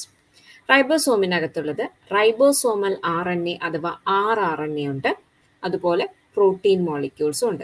So ribosome is composed of rRNA and proteins. ഈ റൈബോസോമിന്റെ സ്ട്രക്ചറൽ സ്റ്റെബിലിറ്റി കൊടുക്കുന്നത് പ്രോട്ടീൻസ് ആണ്. റൈബോസോമിന്റെ എൻസൈമാറ്റിക് ആക്ടിവിറ്റി പ്രൊവൈഡ് ചെയ്യുന്നത് rRNAs ആണ്. Enzymatic activity is provided by rRNA. Structural stability is provided by the protein. ഇനി cell organelle which is called cell engine. സെല്ലിന്റെ engine അല്ലെങ്കിൽ work horses of A cell എന്നൊക്കെ അറിയപ്പെടുന്നത് ribosome ആണ്. ഇനി മറ്റു ഓപ്ഷൻസ് നോക്കുക. ലൈസോസോം. ലൈസോസോമിന്റെ മറ്റൊരു പേരെന്താ സെല്ലിലെ? എന്താണ് അത് അറിയപ്പെടുന്നത്? Suicidal bag of the cell അല്ലെ. ഹൈഡ്രോലൈറ്റിക് എൻസൈംസ് ആണ് ലൈസോസോമിനകത്ത് അടങ്ങിയിരിക്കുന്നത്. സൂയിസൈഡൽ ബാഗ്സ് എന്നാണ് അറിയപ്പെടുന്നത്. വാക്യൂൾ. വാക്യൂളിന്റെ കണ്ടന്റ്, ഇന്റീരിയറിൽ കാണുന്ന കണ്ടന്റിനെ സെൽ സാപ്പ് എന്നാണ് വിളിക്കുന്നത്. വാക്യൂളിന്റെ മെംബ്രെയിൻ അറിയപ്പെടുന്നത് ടോണോപ്ലാസ്റ്റ് എന്നാണ്. അതൊരു ഇമ്പോർട്ടന്റ് ക്വസ്റ്റ്യൻ ആണ്, ഒരിക്കൽ PSC ചോദിച്ചിട്ടുണ്ട് കേട്ടോ. വാക്യൂളിന്റെ മെംബ്രെയിൻ അറിയപ്പെടുന്നത് ടോണോപ്ലാസ്റ്റ് എന്നാണ്. ഇനി ലൈസോസോമും വാക്യൂളും ഒക്കെ സിംഗിൾ മെംബ്രെയിൻ കൊണ്ടാണ് കവർ ചെയ്തിരിക്കുന്നത്. മറ്റൊരു സ്ട്രക്ചറാണ് എൻഡോപ്ലാസ്മിക് റെറ്റിക്കുലം. എൻഡോപ്ലാസ്മിക് റെറ്റിക്കുലം ന്യൂക്ലിയസിനോട് അടുത്ത് കാണുന്ന ഒരു concentrically arranged group of membrane is called as endoplasmic reticulum. Endoplasmic reticulum എത്ര ടൈപ്പ് ഉണ്ട്? സ്മൂത്ത് ഉണ്ട്, റഫ് ഉണ്ട് അല്ലെ. ഇനി മറ്റൊരു ക്വസ്റ്റ്യൻ, പെറോക്സിസോംസ്. മൈക്രോബോഡീസിലെ മറ്റൊരു എക്സാമ്പിൾ ആണ് പെറോക്സിസോംസ്. പെറോക്സിസോംസ് are associated with the phenomenon of dash. മൈക്രോബോഡീസിലെ ഒരെണ്ണം ഗ്ലയോക്സിസോംസ് ആണ്, രണ്ടാമത്തെ എക്സാമ്പിൾ ആണ് പെറോക്സിസോംസ്. പെറോക്സിസോമിന്റെ ഫംഗ്ഷൻ എന്താണ്? Degradation of hydrogen peroxide. പെറോക്സിസോമിന്റെ function ആണ് ഡീഗ്രഡേഷൻ ഓഫ് ഹൈഡ്രജൻ പെറോക്സൈഡ്. ഇനി ഈ പെറോക്സിസോംസിനകത്ത് ചില പ്രത്യേകതരം എൻസൈമുകളുണ്ട്. ഏതാണ് enzyme? It is called as oxidising enzyme. പെറോക്സിസോമിനകത്തുള്ള എൻസൈമിന്റെ പേരാണ് ഓക്സിഡൈസിങ് എൻസൈം അഥവാ ഓക്സിഡേസ് എന്ന് അറിയപ്പെടുന്നു. ഇതിന്റെ ഫംഗ്ഷൻ എന്ന് പറയുന്നത് degradation of hydrogen peroxide. Then mitochondria and chloroplast are considered to be endosymbiont of the cell because dash. മൈറ്റോകോൺട്രിയയും ക്ലോറോപ്ലാസ്റ്റും ഒരു എവല്യൂഷണൽ ഒരു തിയറിയാണ് endosymbiotic theory. It is believed that this mitochondria and chloroplast, they were independent organisms, and some way they got engulfed by a cell, and the presence of this mitochondria, it helped that cell to survive in diverse environmental conditions. And this mitochondria somehow it survived the phagocytosis. Phagocytosis ഏതാണ് അകത്തെത്തിയത്, അതെങ്ങനെയോ ആ ഫാഗോസൈറ്റോസിന്റെ ബാക്കി ഭാഗങ്ങളൊക്കെ survive ചെയ്തു. And the presence of this mitochondria was favourable and it help that host cell to survive in diverse conditions. ഇതാണ് endosymbiotic theory എന്ന് പറയുന്നത്. And it is believed that this mitochondria, they originated from the ancestors of bacteria. പ്രോട്ടറോബാക്ടീരിയ പോലത്തെ ഒരു ഗ്രൂപ്പിൽ നിന്നാണ് mitochondria ഉണ്ടായതെന്നാണ് പറയുന്നത്. അപ്പോൾ mitochondria എടുത്തു നോക്കിയാലും അതുപോലെ ക്ലോറോപ്ലാസ്റ്റ് എടുത്തു നോക്കിയാലും they have their own genetic material. അവർക്ക് സ്വന്തമായിട്ട് ജെനറ്റിക് മെറ്റീരിയൽ ഉണ്ട്, പ്രോട്ടീൻ സിന്തസൈസിങ് മെഷീനറി ഉണ്ട്. So we can call them as semi autonomous body എന്ന് വിളിക്കാം. Semi autonomous body because they possess their own nucleic acid. ഇപ്പോൾ മൈറ്റോകോൺട്രിയയുടെ DNA ആണുള്ളത്. Mitochondrial DNA shape എന്താണ്? Circular ആണ്. Naked DNA, circular DNA, double stranded ആണ് അല്ലേ? അടുത്ത question. The main organelle involved in modification and routing of a newly synthesized protein to their destination is called dash. ഏത് cell ഓർഗനലാണ് സെല്ലിൻ്റെ മോഡിഫിക്കേഷനും റൂട്ടിങ്ങും ഒക്കെ നടത്തുന്നത്? That is done by endoplasmic reticulum. ഒരു പുതിയതായിട്ട് ഒരു പ്രോട്ടീൻ സിന്തസൈസ് ചെയ്ത് ആ പ്രോട്ടീൻ്റെ മോഡിഫിക്കേഷൻ ഒക്കെ നടത്തുന്നത് എൻഡോപ്ലാസ്മിക് റെറ്റിക്കുലത്തിൽ വെച്ചാണ്. അങ്ങനെയാണെങ്കിൽ ആരെയാണ് traffic police of the cell എന്ന് വിളിക്കുന്നത്? That is Golgi body. Golgi body is called as a traffic police of the cell. സെല്ലിന്റെ സ്കെലറ്റൻ ആരാണ് എന്ന് ചോദിച്ചു കഴിഞ്ഞാൽ ഇറ്റ് ഇസ് എൻഡോപ്ലാസ്മിക് റെറ്റിക്കുലം. കോശത്തിന്റെ അസ്ഥികൂടം എന്നറിയപ്പെടുന്നത് endoplasmic റെറ്റിക്കുലമാണ്. Traffic police of the cell എന്നറിയപ്പെടുന്നത് ഗോൾജി ബോഡി അല്ലെങ്കിൽ ഗോൾജി കോംപ്ലക്സ് ആണ്. ഗോൾജി കോംപ്ലക്സിന്റെ ജോലി എന്ന് പറയുന്നത് packaging and sending to various packaging and sorting ആണ് ഗോൾജി ബോഡിയുടെ ജോലി. ലൈസോസോം സൂയിസൈഡൽ ബാഗ് ആണ്. Mitochondria power house of the സെല്ലാണ്. ക്ലോറോപ്ലാസ്റ്റിനകത്താണ് photosynthesis നടക്കുന്നത്. ഇനി സിസ്റ്റേണെ ഇസ് ഫൗണ്ട് ഇൻ ഡാഷ്. സിസ്റ്റേണെ എന്ന് പറയുന്ന ഭാഗം എവിടെയാണ് കാണുന്നത്? Only mitochondria, only endoplasmic reticulum, endoplasmic reticulum and Golgi body, only Golgi body. സിസ്റ്റേണെ എന്ന് പറയുന്നത് കാണുന്നത് endoplasmic റെറ്റിക്കുലത്തിലും Golgi ബോഡിയിലുമാണ്. This endoplasmic reticulum and Golgi body can exist in 3 different forms. അതിൽ ഫസ്റ്റ് ഫോമാണ് സിസ്റ്റേണെ എന്നറിയപ്പെടുന്നത്. They are A group of flat membrane sac like structures. സഞ്ചി പോലത്തെ structures ആണ്, flat സ്ട്രക്ചേഴ്സിനെയാണ് സിസ്റ്റേണെ എന്ന് വിളിക്കുന്നത്. മറ്റൊരു രൂപം എന്ന് പറയുന്നത് ട്യൂബുലാർ ഫോമാണ്, അതായത് ട്യൂബ്യൂൾസിന്റെ ആകൃതിയിലാണ് കാണുന്നത്. വേറൊരു ഫോം വെസിക്കുലാർ ഫോം ആണ്, in the shape of small sac like vesicles. അപ്പോൾ endoplasmic reticulum and Golgi body exist in 3 different forms: സിസ്റ്റേണെ, tubules and vacuoles. അങ്ങനെയാണെങ്കിൽ ക്രിസ്റ്റേ എവിടെയാണ് കാണുന്നത്? ക്രിസ്റ്റേ എവിടെയാണ് കാണുന്നത്? മൈറ്റോകോൺട്രിയ അല്ലെ? മൈറ്റോകോൺട്രിയയുടെ ഇന്നർ മൈറ്റോകോൺട്രിയൽ മെംബ്രെയിനിലുള്ള ഫിംഗർ ലൈക്ക് ഫോൾഡിങ്സിനെയാണ് ക്രിസ്റ്റേ എന്ന് വിളിക്കുന്നത്. ഓക്കെ, അടുത്ത question. All the following activities are taking place inside mitochondria except dash. മൈറ്റോകോൺട്രിയയിൽ നടക്കുന്ന പ്രോസസ്സിന്റെ പേരാണ് ഈ കൊടുത്തിരിക്കുന്നത്. അതിൽ ഒരെണ്ണം മാത്രം എക്സെപ്ഷൻ ഉണ്ട്. ഏതാണത്? Okay, citric acid cycle, electron transport chain, beta oxidation of fatty acid, D novo fatty acid synthesis. Okay, ഇതിൽ മൈറ്റോകോൺട്രിയയിൽ അല്ലാത്തത് ഏത്? സിട്രിക് ആസിഡ് സൈക്കിൾ അല്ലെങ്കിൽ TCA സൈക്കിൾ നടക്കുന്നത് മൈറ്റോകോൺട്രിയയിലാണ്. ഇലക്ട്രോൺ ട്രാൻസ്പോർട്ട് ചെയിൻ നടക്കുന്നത് മൈറ്റോകോൺട്രിയയുടെ inner മെംബ്രെയിനിലാണ്. Beta oxidation of fatty acid നടക്കുന്നത് മൈറ്റോകോൺട്രിയയിലാണ്. D novo fatty acid synthesis takes place in the cytoplasm. സൈറ്റോപ്ലാസത്തിലാണ് D novo fatty acid synthesis നടക്കുന്നത്. Okay, ഇനി beta oxidation എന്ന് പറഞ്ഞാൽ എന്താ? Fatty ആസിഡിന്റെ second കാർബണിലാണ് oxidation. Beta എന്ന വാക്കിന്റെ അർത്ഥം 2 എന്നാണ്. അപ്പൊ സെക്കൻഡ് കാർബണിൽ നടക്കുന്ന ഓക്സിഡേഷൻ ആണ് beta oxidation of fatty acid. Karthika, Shiny, Sreejitha, ഞാൻ എല്ലാവരെയും കാണുന്നുണ്ട് കേട്ടോ. ഓക്കെ, അടുത്തത്. All the following statements are true with regard to ബയോമെംബ്രെയിൻസ് except. Plasma മെംബ്രെയിനുമായിട്ടുള്ളൊരു question ആണ്. They are selectively permeable. ശരിയാണോ? പ്ലാസ്മ മെംബ്രെയിൻ ശരിയാണോ? സെലക്റ്റീവ്ലി പെർമിയബിൾ ആണോ? It is A true statement അല്ലേ? Then next, have interior hydrophilic and exterior hydrophobic group. Plasma മെംബ്രെയിൻ്റെ ഉള്ളിൽ ഒരു phospho by lipid layer ഉണ്ട്. അതിന്റെ ഒരു ഭാഗം ഹൈഡ്രോഫിലിക്കും ഒരു ഭാഗം ഹൈഡ്രോഫോബിക്കുമാണ് എന്ന് നമുക്കറിയാം. ലിപ്പിഡ് മോളിക്യൂൾ എടുത്ത് നോക്കുകയാണെങ്കിൽ അതിനൊരു ഹെഡ് റീജിയൻ ഉണ്ട്, ഒരു ടെയിൽ റീജിയൻ ഉണ്ട്. ഹെഡ് റീജിയൻ ഹൈഡ്രോഫിലിക് അഥവാ വാട്ടർ ലവിങ് ആണ്. ടെയിൽ റീജിയൻ ഹൈഡ്രോഫോബിക് അഥവാ വാട്ടർ ഹേറ്റിംഗ് ആണ്. എപ്പോഴും tail region of the 2 lipid layers they will be phasing each other. ഒരു ലെയറിന്റെ ടെയിലും അടുത്ത ലെയറിന്റെ ടെയിലും they will be phasing each other. Head will be pointed towards the exterior. അടുത്തത്, lipid bilayer contain phospholipid and cholesterol. അതൊരു true statement ആണ്. Plasma മെംബ്രെയിന്റെ lipid bilayer എടുക്കുകയാണെങ്കിൽ അവിടെ ഫോസ്ഫോലിപ്പിഡും കൊളസ്ട്രോളും ഉണ്ട്. അടുത്തത്, carbohydrate residues are located on the surface. Plasma മെംബ്രെയിന്റെ സർഫസിൽ carbohydrate റെസിഡ്യൂസും ഉണ്ട്. അപ്പൊ ഇതിൽ തെറ്റായിട്ട് തന്നിരിക്കുന്നത് ഓപ്ഷൻ ബി ആണ്. അതിൽ ഹൈഡ്രോഫിലിക് ഹൈഡ്രോഫോബിക് എന്ന് പറഞ്ഞ കാര്യങ്ങളൊക്കെ ശരിയാണ്. പക്ഷേ എക്സ്റ്റീരിയറിൽ ഹൈഡ്രോഫിലിക്കും, അതായത് head region it is facing to the exterior. അത് hydrophilic head is towards the exterior and hydrophobic tail is facing the interior. അതാണ് അവിടുത്തെ കറക്റ്റ്. ആ സ്റ്റേറ്റ്മെന്റ് കറക്റ്റ് ചെയ്യുമ്പോൾ അങ്ങനെയാണ് വരിക. അപ്പോൾ ഇവിടുത്തെ ആൻസർ എന്ന് പറയുന്നത് ഓപ്ഷൻ ബി ആണ്.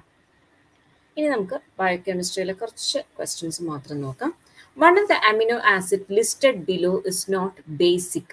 അമിനോ ആസിഡ്സ് പഠിക്കുമ്പോൾ acidic and basic amino acids നമ്മൾ പഠിക്കുന്നുണ്ട്. അതുപോലെ ന്യൂട്രൽ അമിനോ ആസിഡ്സും ഉണ്ട്. ബേസിക് അമിനോ ആസിഡ്സ് ആകെ 3 എണ്ണമാണ് നമ്മൾ പഠിക്കുന്നത്. ഏതൊക്കെയാണ് 3 ബേസിക് അമിനോ ആസിഡ്സ് എന്ന് ആദ്യം ഓർത്ത് നോക്കാം. Arginine, histidine and lysine. Arginine, histidine and lysine are the basic amino acids. ഇപ്പൊ ക്വസ്റ്റ്യൻ ഇവിടെ എന്താണ്? വിച്ച് ഇസ് നോട്ട് ബേസിക് എന്നാണ് ചോദിച്ചിരിക്കുന്നത്. ഇതിൽ ബേസിക് അല്ലാത്തത് ആരാണ്? ബേസിക് അല്ലാത്തത് ഗ്ലൂട്ടാമിൻ മാത്രമാണ്. Glutamine is A neutral amino acid. Okay, glutamine is A neutral amino acid. അടുത്തത്, all of the following amino acids R acidic except dash. Acidic amino ആസിഡ്സിൽ നമ്മൾ 2 പേരാണ് പഠിക്കുന്നത്. ഒന്ന് അസ്പാർട്ടിക് ആസിഡും മറ്റൊന്ന് ഗ്ലൂട്ടാമിക് ആസിഡും. പക്ഷെ ഇവിടെ ആൻസറിൽ ഓപ്ഷൻസിൽ ടൈറോസിനും ത്രിയോനിനും തന്നിട്ടുണ്ട്. പിന്നെ എന്തുകൊണ്ട് ത്രിയോനിൻ മാത്രം ആൻസർ ആയിട്ട് വന്നു? അതെന്താ കാരണം? അതിന്റെ ഒന്ന് ആലോചിച്ച് നോക്കി.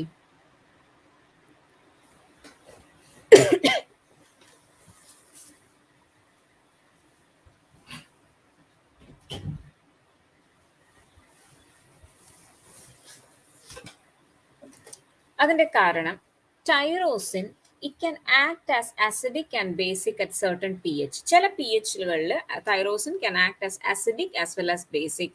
ദർഫോർ ഇവിടെ ട്രൂ ബേസിക് എന്നല്ലെങ്കിൽ കംപ്ലീറ്റ്ലി അസിഡിക് അല്ലാത്തത് എന്ന് പറയുന്നത് ട്രിയോനിൻ മാത്രമാണ്. It is not acidic. Aspartic ആസിഡും ഗ്ലൂട്ടാമിക് ആസിഡും അസിഡിക് ആണ്. അടുത്തത്, മെറ്റബോളിസം ഓഫ് അമിനോ ആസിഡ്സ് എന്നുള്ള 2 സ്റ്റേറ്റ്മെന്റ്സ് ആണ്.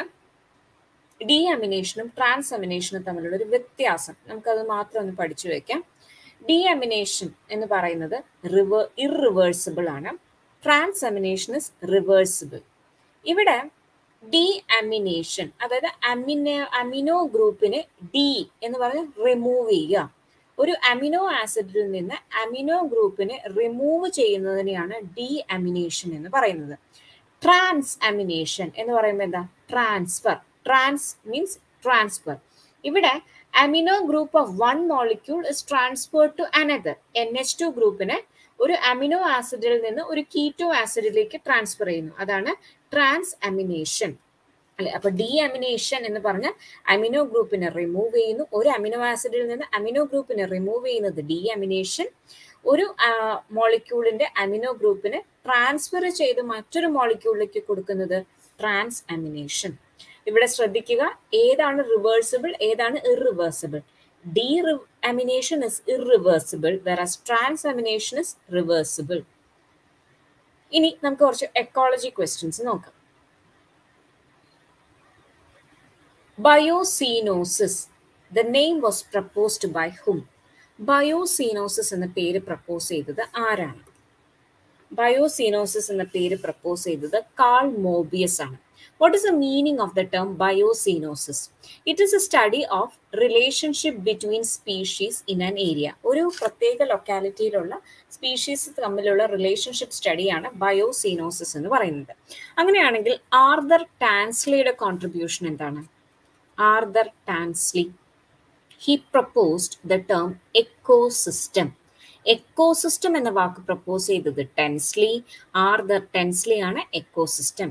അപ്പൊ റീറ്റർ എന്താണ് പ്രപ്പോസ് ചെയ്തത്? റീറ്റർ, he proposed the term ecology. The ecology എന്ന പേര് കോയിൻ ചെയ്തത് റീറ്റർ. അങ്ങനെയാണെങ്കിൽ who is professor R Mishra? Ramdev Mishra എന്നറിയപ്പെടുന്നു. He is the father of Indian ecology. Indian പരിസ്ഥിതി പഠനത്തിന്റെ പിതാവ് R Mishra, Ramdev Mishra, father of Indian ecology. Arthur ടെൻസ്ലി ecosystem, റീറ്റർ ecology, Mishra father of Indian ecology, call Mobius ബയോസീനോസിസ്. The ecological pyramid of numbers in dash ecosystem is inverted. Pyramids in ecosystem ഒരു important question ആണ്. പല type pyramids ഉണ്ട് അല്ലെ? Pyramid of number, pyramid of energy, pyramid of biomass എന്നൊക്കെ പറഞ്ഞിട്ട്. ഇവിടെ തന്നിരിക്കുന്നത് pyramid of നമ്പേഴ്സിനെ കുറിച്ചാണ്. അതായത് ഓരോ ട്രോഫിക് ലെവലിലുള്ള ഈ സ്പീഷീസിന്റെ മെമ്പേഴ്സിന്റെ നമ്പറിനെ കുറിച്ചാണ് പറഞ്ഞിരിക്കുന്നത്. ഇവിടെ ഒരു പെർട്ടിക്കുലർ പിരമിഡ് ഇസ് ഇൻവേർട്ടഡ്. അതായത് സാധാരണ ഒരു പിരമിഡിന്റെ ബേസ് എപ്പോഴും പ്രൊഡ്യൂസേഴ്സ് ആയിരിക്കും, അത് കഴിഞ്ഞ് പ്രൈമറി കൺസ്യൂമർ, സെക്കൻഡറി കൺസ്യൂമർ, പിന്നെ ടേർഷറി കൺസ്യൂമർ. ഇങ്ങനെ നമ്പറിന്റെ കേസിൽ ബാക്കി എല്ലാ പിരമിഡിൽ നിന്നും വ്യത്യസ്തമായിട്ട് one particular ecosystem shows an inverted pyramid. Option grassland, aquatic, forest, tree or parasite. ഇതിന്റെ answer tree or parasitic ecosystem ആണ്. അതായത് ഒന്ന് ആലോചിച്ച് നോക്കുക, ഒരു ട്രീ മാത്രം നമ്മൾ കൺസിഡർ ചെയ്യുന്നു, ഫുൾ ട്രീസ് അല്ല, ഒരൊറ്റ ട്രീ മാത്രം കൺസിഡർ ചെയ്യുന്ന ഒരു ഹ്യൂജ് ട്രീ. ആ ഹ്യൂജ് ട്രീ ഒരൊറ്റ ട്രീയേ ഉള്ളൂ. അപ്പൊ പിരമിഡ് ഓഫ് നമ്പറിൽ ഏറ്റവും താഴെ ഇങ്ങനെയായിരിക്കും പിരമിഡ് തുടങ്ങുന്നത്. ആ ട്രീയെ ഡിപ്പെൻഡ് ചെയ്ത് ജീവിക്കുന്ന കുറെ പ്രൈമറി കൺസ്യൂമേഴ്സ്, അതിനെ ഡിപ്പെൻഡ് ചെയ്യുന്ന സെക്കൻഡറി കൺസ്യൂമേഴ്സ്, ആ രീതിയിലാണ് പോകുന്നത്. ഇവിടെ പ്രൊഡ്യൂസർ ആയ ട്രീയുടെ എണ്ണം 1 പിരമിഡ് ഓഫ് നമ്പർ ഇവിടെ 1 ആണ് വരുന്നത്. ഇതേ കേസ് തന്നെയാണ് പാരസിറ്റിക് എക്കോസിസ്റ്റത്തിന്റെ കേസ്. ഇപ്പൊ മനുഷ്യൻ ഒരു ഹോസ്റ്റ് ആണ്. നമ്മുടെ ശരീരത്തിൽ കുറെ പാരസിറ്റിക് മൈക്രോ ഓർഗാനിസംസ് ഉണ്ട് അല്ലെ? അപ്പൊ ഇവിടെ നമ്പർ, പാരസൈറ്റിന്റെ ഹോസ്റ്റിന്റെ നമ്പർ 1 ആണ് അല്ലെ? ഹോസ്റ്റിന്റെ നമ്പർ 1 ആണ്. ആ ഹോസ്റ്റിനെ ഡിപ്പെൻഡ് ചെയ്ത് കുറെ പാരസൈറ്റ്സ് ഉണ്ട്. അതുകൊണ്ട് പിരമിഡ് ഓഫ് നമ്പേഴ്സ് ഇൻ ഏതൊക്കെ എക്കോസിസ്റ്റത്തിലാണ് ഇൻവേർട്ടഡ് ആയിട്ട് വരുന്നത്? ഒരു സിംഗിൾ ട്രീ മാത്രം കൺസിഡർ ചെയ്യുമ്പോൾ tree എക്കോസിസ്റ്റത്തിലും parasitic എക്കോസിസ്റ്റത്തിലും pyramid of numbers is inverted. ഇങ്ങനെ തിരിഞ്ഞാണ് ഇരിക്കുന്നത്. ബാക്കി എല്ലാവരുടെ കേസിലും ഇങ്ങനെയായിരിക്കും പിരമിഡ് ഉണ്ടാവുന്നത്. ഇനി അടുത്തത് പിരമിഡ് ഓഫ് ബയോമാസ്. അതായത് എത്രത്തോളം ഓർഗാനിക് മാറ്റർ, അതാണ് ബയോമാസ് എന്ന് പറയുന്നത്. ബയോമാസിന്റെ which ecosystem is inverted? Tree ecosystem, grassland ecosystem, aquatic ecosystem, forest ecosystem. Okay, ഇതിൽ ഏതാണ് ഇൻവേർട്ടഡ് ആയിട്ടുള്ള ബയോമാസ് എക്കോസിസ്റ്റം എന്ന് നമുക്ക് നോക്കാം. ഇവിടെ ട്രീ എക്കോസിസ്റ്റത്തിന് ബയോമാസ്, ട്രീക്കാണ് ബയോമാസ് കൂടുതൽ. ഗ്രാസ്ലാൻഡില് പുല്ലുകളായിരിക്കും കൂടുതൽ ഉണ്ടാവുക. അക്വാട്ടിക് എക്കോസിസ്റ്റം എടുത്ത് നോക്കാം. അക്വാട്ടിക് എക്കോസിസ്റ്റം നമ്മൾ എടുത്ത് നോക്കുന്ന സമയത്ത് aquatic ecosystem is actually inverted. കാരണം ഒരു അക്വാട്ടിക് എക്കോസിസ്റ്റത്തിലെ പ്രൊഡ്യൂസേഴ്സ് എന്ന് പറയുന്നത് ഫൈറ്റോ പ്ലാങ്ക്ടൻസ് ആണ്. ഫൈറ്റോ പ്ലാങ്ക്ടൻസിനെ ഡിപ്പെൻഡ് ചെയ്ത് നിൽക്കുന്ന സൂ പ്ലാങ്ക്ടൻസ്, അതിനെ ഡിപ്പെൻഡ് ചെയ്ത് നിൽക്കുന്ന സ്മോൾ ഫിഷസ്, പിന്നെ ലാർജ് ഫിഷ്. ഇവിടെ സൈസ്, ആ ബയോമാസ് എടുത്ത് നോക്കുമ്പോൾ ലാർജ് ഫിഷിന്റെ സൈസാണ് ഏറ്റവും വലുത് വരുന്നത്.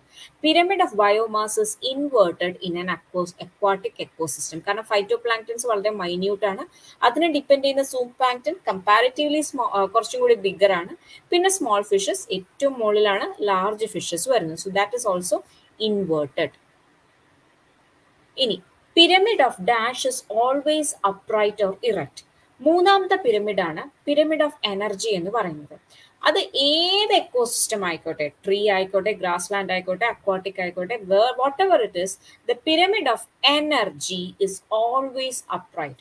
അതായത് ഇറ്റ് സ്റ്റേറ്റ്സ് ദാറ്റ് ഓരോ ട്രോഫിക് ലെവൽ കടന്നു പോകും തോറും there is A decrease in the energy. ഓരോ ഓർഗാനിസം ബോഡിയിൽ റീറ്റെയിൻ ചെയ്യുന്ന energy will be diminishing at each trophic level. That is pyramid of energy is always upright or erect, ഏത് ecosystem ആയിക്കോട്ടെ.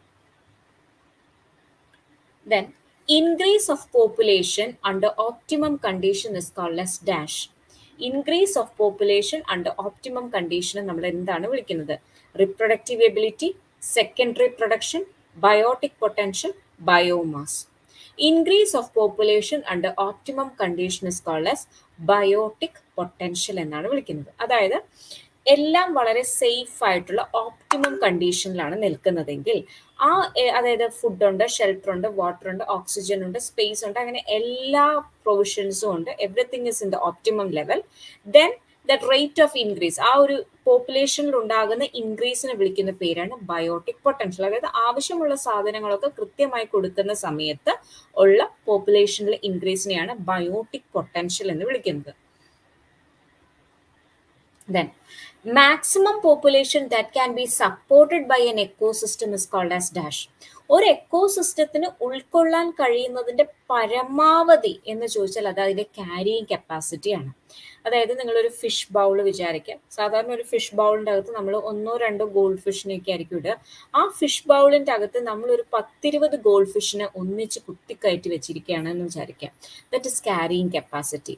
The maximum population that can be supported by an ecosystem is called as carrying capacity. The total amount of living organic matter present in a particular area in a particular time in an ecosystem is known as dash.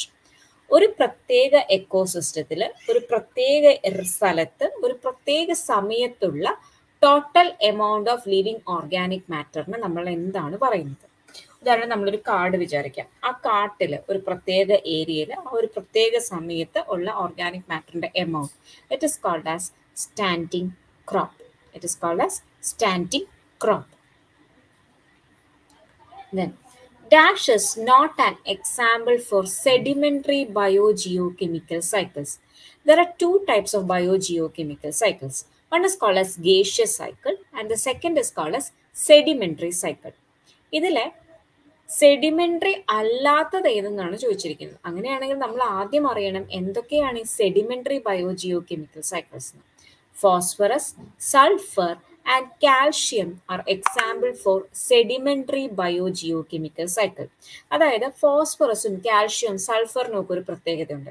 അത് ഏതെങ്കിലും ഒരു living ബീയിങ്ങിന്റെ ബോഡിയിൽ എത്തിക്കഴിഞ്ഞാൽ it gets deposited there and it stays away from that cycle four A very long period of time. ഇപ്പം നമ്മുടെ ബോഡിയിൽ കുറെ calcium ഉണ്ട്. Until the death of our body, that remains away, that calcium remains away from that cycling pattern. അല്ലേ? അപ്പോൾ ഫോസ്ഫറസും calcium സൾഫറും ഒക്കെ they get sedimented somewhere. Such biogeochemical cycles are called as sedimentary cycles. And the other group is called as gaseous cycles. Carbon, hydrogen, oxygen, nitrogen. These four are the example for gaseous cycle. അപ്പോൾ ഈ ക്വസ്റ്റ്യനിൽ sedimentary അല്ലാത്തത് ഏതെന്നാണ് ചോദിച്ചിരിക്കുന്നത്. അതിന്റെ ഉത്തരം എന്താണ്? That is nitrogen.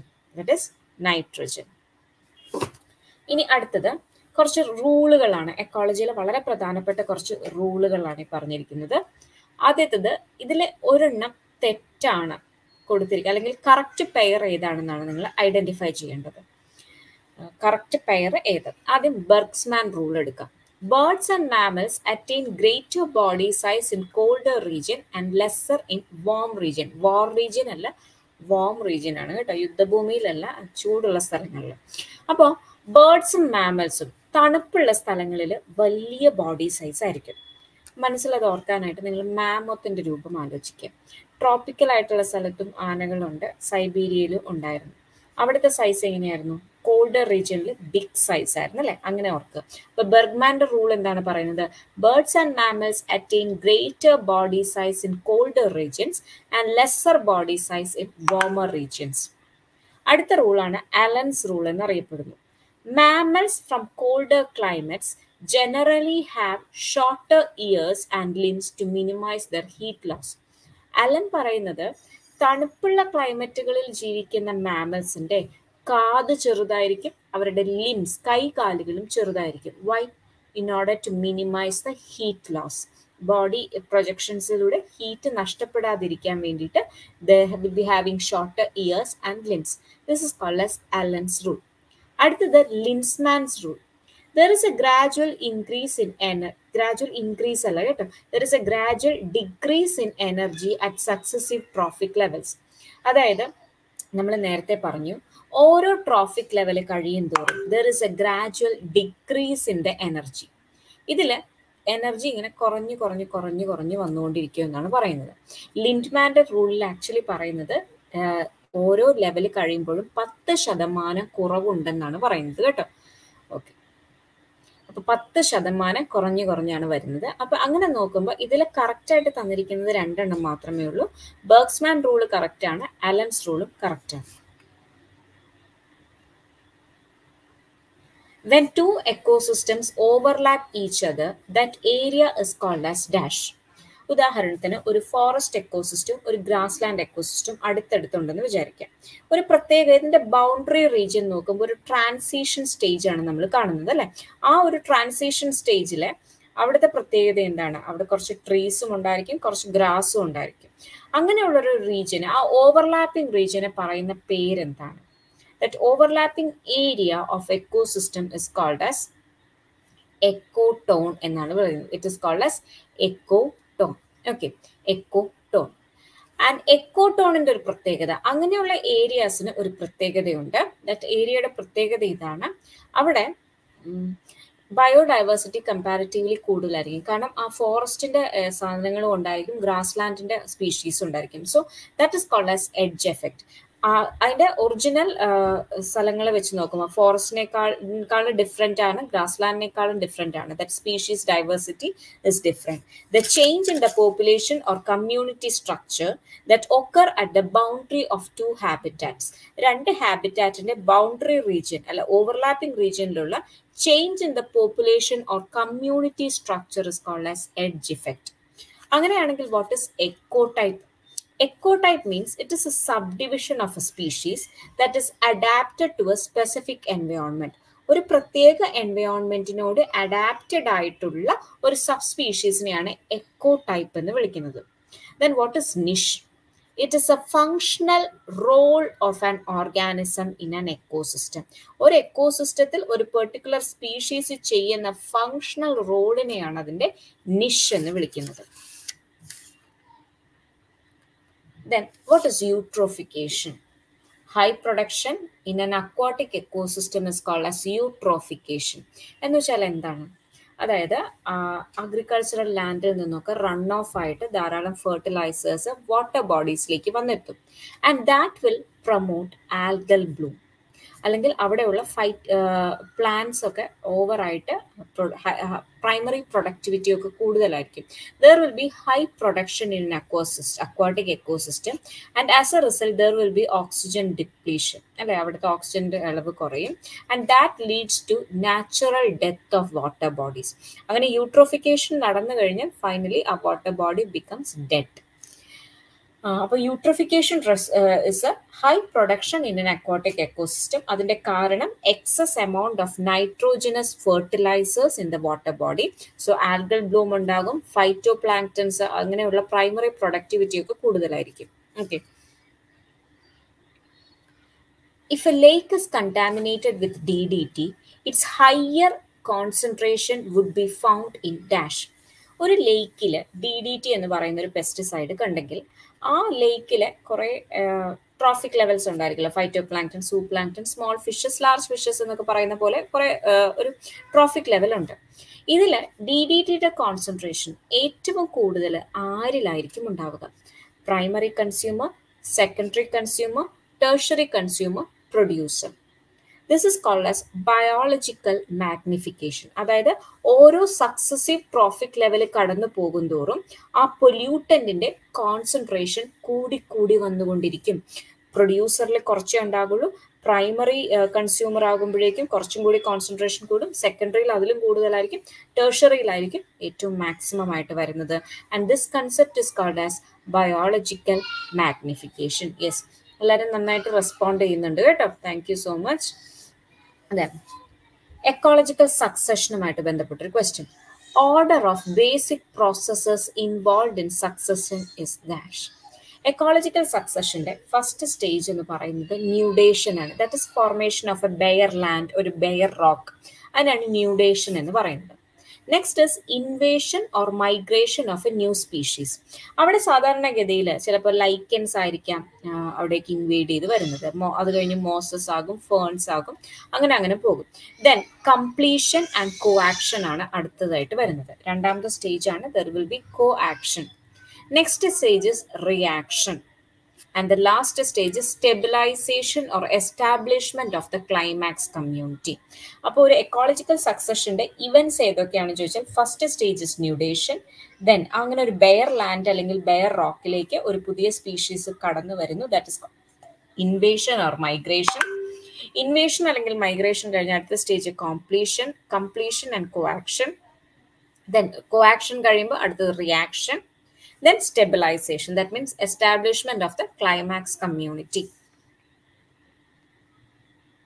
Then pioneers in a serarch succession. There are different types of succession, alle. Hydroseer ഉണ്ട്, സെറാർക്ക് ഉണ്ട്. ഹൈഡ്രോസിയർ എന്ന് പറഞ്ഞാൽ ഒരു അക്വാട്ടിക് എക്കോസിസ്റ്റത്തിലുള്ള ഒരു സക്സഷനെയാണ് ഹൈഡ്രാർക്ക് എന്ന് വിളിക്കുന്നത്, അല്ലെ. ഒരു ബെയർ റോക്ക്, അങ്ങനെ പാറയിലൊക്കെ ആണെങ്കിൽ അതിനെ സെറാർക്ക് എന്നാണ് വിളിക്കുന്നത്. അപ്പോൾ ഒരു ബെയർ റോക്കിലെ പൈനിയർ കമ്മ്യൂണിറ്റി ഏറ്റവും ആദ്യം വരുന്ന സ്പീഷീസിന് ഏതായിരിക്കും? ക്രസ്റ്റോസ്മോക്കൻ, ലൈക്കൻ, മോസസ്, ഫോളിയോസ് ലൈക്കൻ, ഷ്രബ്സ്. ഒരു ബെയർ റോക്കിലെ പൈനിയർ എന്ന് പറയുന്നത് ക്രസ്റ്റോസ് ലൈക്കൻ ആണ്. അപ്പോൾ നിങ്ങളുടെ ഓപ്ഷനിൽ ഫോളിയോസ് ഉണ്ടായിരിക്കും, ക്രസ്റ്റോസ് ഉണ്ടായിരിക്കും. ആദ്യം ക്രസ്റ്റോസ്, അതിനുശേഷമാണ് ഫോളിയോസ് വരുന്നത് കേട്ടോ. അപ്പോൾ ഒരു പൈനിയർ ഏതാണെന്ന് ചോദിച്ചാൽ അത് ക്രസ്റ്റോസ് ലൈക്കൻ ആണ്. അതിനുശേഷമാണ് ഫോളിയോസ് ലൈക്കൻ വരുന്നത്. അതിനുശേഷം മോസസ്, പിന്നീട് shrub. In succession the process of successful establishment of species in a new area is known as dash. ഒരു സക്സഷൻ നടന്ന സ്ഥലത്തെ ഫൈനൽ എസ്റ്റാബ്ലിഷ്ഡ് ആയിട്ടുള്ള പ്രോസസ് ഓഫ് സക്സസ്ഫുൾ എസ്റ്റാബ്ലിഷ്മെന്റ്, ഒരു പൈനിയർ കമ്മ്യൂണിറ്റി എസ്റ്റാബ്ലിഷ് ചെയ്യുന്നതിന് നമ്മൾ എന്താണ് വിളിക്കുന്നത്? That is called as excesses. It is called as excesses. അങ്ങനെയാണെങ്കിൽ what is സിയർ? സിയർ means intermediate transition സ്റ്റേജസിനെയാണ് സിയർ എന്ന് വിളിക്കുന്നത്. ഇനി identify the mismatched pair. Paper അല്ല, പെയർ ആണ് കേട്ടോ. Mismatched pair. ഇത് ആനിമൽ ഇന്ററാക്ഷനുള്ള വരുന്നൊരു ക്വസ്റ്റ്യൻ ആണ്. Mutualism, both are benefited. Competition, both are affected. Predation, plus minus. Parasitism, plus minus. Cannibalism, plus minus. Commensalism, one is benefited, other one is neither benefited nor affected. So 0, plus 0. Amensalism, one is negatively affected, the other one is not at all affected. ഒരു ബെനിഫിറ്റും ഇല്ല, അഫക്റ്റും ഇല്ല. Proto-cooperation, both are positively benefited. ഇതിൽ ഏതാണ് തെറ്റായിട്ട് mark ചെയ്തിരിക്കുന്നത്? Actually none of this, all of them are correct അല്ലെ. തന്നിരിക്കുന്ന എല്ലാം കറക്റ്റ് ആണ്. ഇനി ഒരു കാര്യം ചോദിച്ചോട്ടെ, മ്യൂച്വലിസവും പ്രോട്ടോ കോപ്പറേഷനും നോക്കും. രണ്ടും പ്ലസ് പ്ലസ് ആണ്, അതായത് ബോത്ത് സ്പീഷീസ് ആർ ബെനിഫിറ്റഡ്. പിന്നെ എന്താണ് തമ്മിലുള്ള വ്യത്യാസം? മ്യൂച്വലിസം എന്ന് പറയുന്നത് കമ്പൽസറി റിലേഷൻഷിപ്പ് ആണ്. അവർക്ക് സർവൈവ് ചെയ്യണമെങ്കിൽ they should leave together. Lichens, algae, fungus ഒന്നിച്ചു വന്നാലേ ലൈക്കൻ എന്ന് പറയുന്ന സാധനം ഉണ്ടാകുന്നുള്ളൂ. അതൊരു കമ്പൽസറി റിലേഷൻഷിപ്പാണ്. ഇനി പ്രോട്ടോ കോപ്പറേഷൻ എന്ന് പറഞ്ഞു കഴിഞ്ഞാൽ അവർക്ക് അങ്ങനെ അല്ലെങ്കിലും ജീവിക്കാം. But when they are together both are benefited. അതാണ് പ്രോട്ടോ കോപ്പറേഷൻ എന്ന് പറയുന്നത്. ഇനി most hazardous metal pollutant of automobile exhaust is dash. Most hazardous metal pollutant of automobile exhaust is dash. Mercury, cadmium, lead, copper. Okay, ഇതിൻ്റെ answer ഏറ്റവും ഹസാർഡസ്റ്റ് ആയിട്ടുള്ള metal pollutant എന്ന് പറയുന്നത് lead ആണ്. Lead poisoning is called as plumbism. Lead poisoning is called as plumbism. അതിൽ mercury പോയ്സണിങ്ങിൻ്റെ പേരെന്താണ്? മീനമാത്ത disease. Mercury poisoning is called as മീനമാത്ത disease. Cadmium പോയ്സണിങ്ങിനെ എന്താണ് വിളിക്കുന്നത്?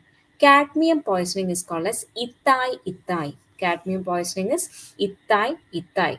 ഓക്കെ, ഇനി കോപ്പർ ആണെങ്കിലോ ബ്ലൂ ബേബി സിൻഡ്രോം എന്നൊക്കെ അറിയപ്പെടുന്നു. Blue baby syndrome. അടുത്ത ക്വസ്റ്റ്യൻ.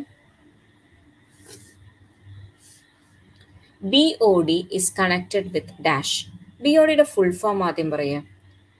BODയുടെ ഫുൾ ഫോം എന്താണ്? BODയുടെ full form biological oxygen demand എന്നാണ് അല്ലേ? നേരത്തെ അമൃത ചോദിച്ചു BODയെ കുറിച്ച് പറയാനല്ലേ? അപ്പോൾ ഇതാ സന്തോഷമായല്ലോ അമൃത. BOD എന്ന് പറഞ്ഞാൽ ബയോളജിക്കൽ ഓക്സിജൻ ഡിമാൻഡ് ആണ്. What is BOD? ഇവിടെ ഒരു വാട്ടർ ബോഡി എന്ന് വിചാരിക്കാം. ആ വാട്ടർ ബോഡിയിൽ കുറേ ഓർഗാനിക് മെറ്റീരിയൽസ് ഉണ്ട്, കുറേ ഓർഗാനിക് വേസ്റ്റ് ഉണ്ട്. ഈ ഓർഗാനിക് വേസ്റ്റ് ഡീകമ്പോസ് ചെയ്യാനായിട്ട് മൈക്രോ ഓർഗാനിസംസ് ആവശ്യമുണ്ട്. അപ്പോൾ അവിടെ ഓർഗാനിക് വേസ്റ്റ് കൂടുതലാണെങ്കിൽ ആ സ്ഥലത്ത് മൈക്രോ ഓർഗാനിസത്തിന്റെ ലെവലും കൂടുതലായിരിക്കും. And all these microorganisms will be utilizing all the oxygen. And there will be oxygen depletion in that water. So BOD means it is biological oxygen demand. It is the amount of oxygen utilized by microorganism for decomposition of that organic matter. And BOD is a pollution indicator. ഒരു water sample നമ്മുടെ കയ്യിലുണ്ടെങ്കിൽ അതിൽ BOD value high ആണ് എന്നതിൻ്റെ അർത്ഥം എന്താണ്? കൂടുതൽ oxygen വേണം, അവിടെ കൂടുതൽ മൈക്രോ ഓർഗാനിസംസ് ഉണ്ട്, അതായത് അവിടെ കൂടുതൽ ഓർഗാനിക് വേസ്റ്റ് ഉണ്ട് എന്നതാണ് അതിൻ്റെ അർത്ഥം. So BOD is used as a pollution indicator. It is the amount of oxygen utilized by microorganism for decomposition of organic matter. അടുത്തത്, global warming can be significantly B controlled by dash. Global warming നമുക്ക് എങ്ങനെ കുറയ്ക്കാൻ പറ്റും അല്ലെ? ആഗോള താപനം എങ്ങനെയാണ് കുറയ്ക്കുന്നത്? Increasing solid waste, reducing waste water wastage, burning human generated waste, reducing fossil fuel consumption. Reducing fossil fuel consumption, petroleum പോലെ ഫോസിൽ ഫ്യൂവൽസിന്റെ കൺസംഷൻ കുറച്ചു കഴിഞ്ഞാൽ ഗ്ലോബൽ വാർമിംഗ് നമുക്ക് കുറയ്ക്കാൻ പറ്റും. It can be significantly B controlled. എന്താ ഈ ഗ്ലോബൽ വാർമിംഗ് എന്ന് പറഞ്ഞു? എർത്തിൻ്റെ അറ്റ്മോസ്ഫിയറിലേക്ക് കാർബൺ ഡൈ ഓക്സൈഡ്, മീതെയിൻ, അങ്ങനെ വാട്ടർ വേപ്പർ ഇങ്ങനെയുള്ള ഗ്യാസസ് എർത്തിലേക്ക് വരുന്ന അൾട്രാവയലറ്റ് ഇൻഫ്രാറെഡ് റേഡിയേഷൻസ് ഇറേഡിയേറ്റ് ചെയ്യുന്നത് തടഞ്ഞ് it will be sent back to the earth's surface and that will keep the earth's surface warm. പക്ഷെ എക്സസ് ആയിട്ട് ഇത്തരം ഗ്രീൻ ഹൗസ് ഗ്യാസസ് ഉണ്ടെങ്കിൽ what will happen? More amount of infrared radiations will be sent back to the earth's atmosphere and as a result the global temperature will increase. That is called as global warming. അപ്പോൾ global വാർമിങ്ങിന് green house gases ഏതൊക്കെയാണെന്ന് അറിയാമോ? Green house gases, which are the greenhouse gases? Carbon dye oxide, methane. Yes, പറയൂ, green house gases ഏതൊക്കെയാണ്? അമൃത പറഞ്ഞല്ലോ green house ഗ്യാസസിനെ കുറിച്ച്.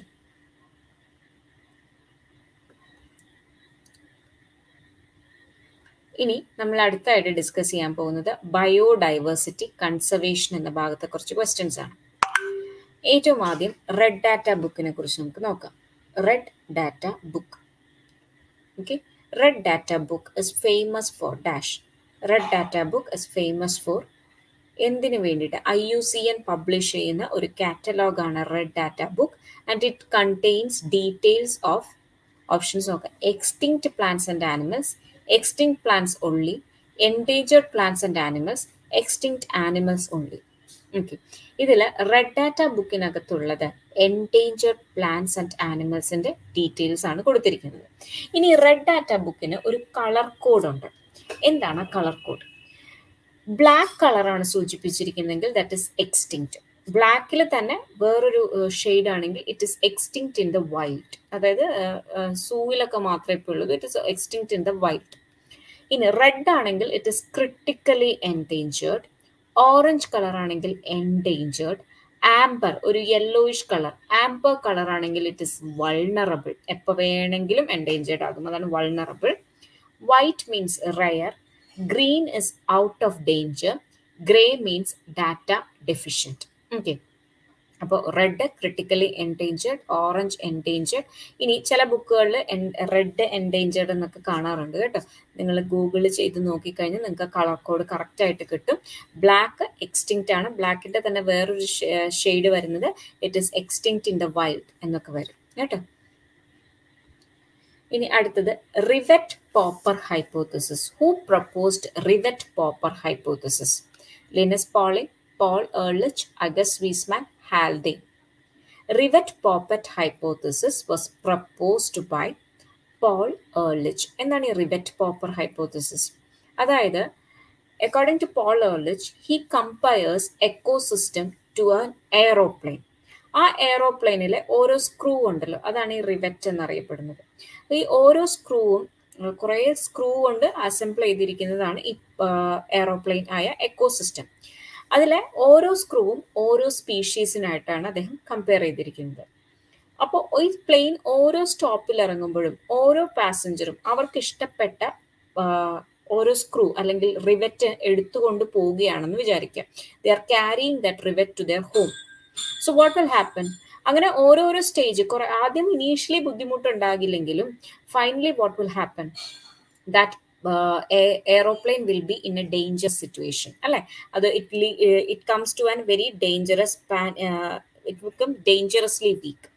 ഉദാഹരണത്തിന് ഒരു particular rivet വളരെ ക്രിട്ടിക്കൽ ആയിട്ടുള്ള ഒരു ഭാഗത്ത് റിവറ്റ് ആണെന്ന് വിചാരിക്കുക. അഴിച്ചുകൊണ്ട് പോയ സ്ക്രൂ വളരെ പ്രധാനപ്പെട്ട ഒരു ഭാഗമാണെങ്കിലോ that will be seriously affected. The ecosystem will be seriously affected. അപ്പോൾ അതാണ് ഈ പറയുന്നത് rivet popper hypothesis.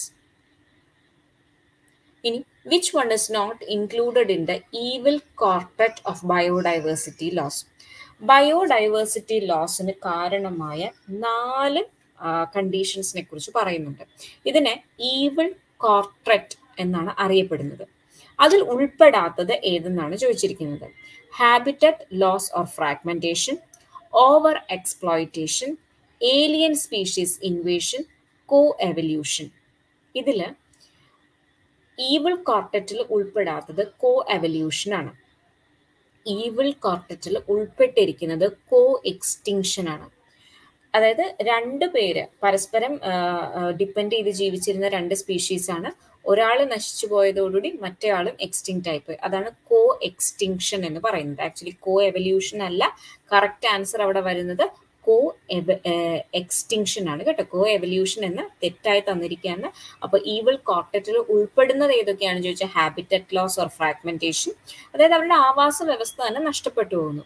Over exploitation, ഇപ്പൊ ഡീഫോറസ്റ്റേഷൻ പോലത്തെ over exploitation, alien species invasion, അതുപോലെ കോ extinction. Which one of the following is an example of ex situ conservation? Ex situ conservation, ex എന്ന വാക്കിന്റെ അർത്ഥം taking out of the natural habitat, original ആവാസ വ്യവസ്ഥയിൽ നിന്ന് പുറത്തേക്ക് മാറ്റിയിട്ടുള്ള കൺസർവേഷനാണ് എക്സ് സിറ്റു കൺസർവേഷൻ. ഇത് വായിച്ചു നോക്കുക. ഇതിൽ എക്സ് സിറ്റു കൺസർവേഷന്റെ എക്സാമ്പിൾ ഏതാണെന്ന് പറയണം. അതായത് നാച്ചുറലിൽ നിന്ന് പുറത്തെടുത്ത് ആർട്ടിഫിഷ്യൽ ആയിട്ട് നടത്തുന്ന കൺസർവേഷൻ.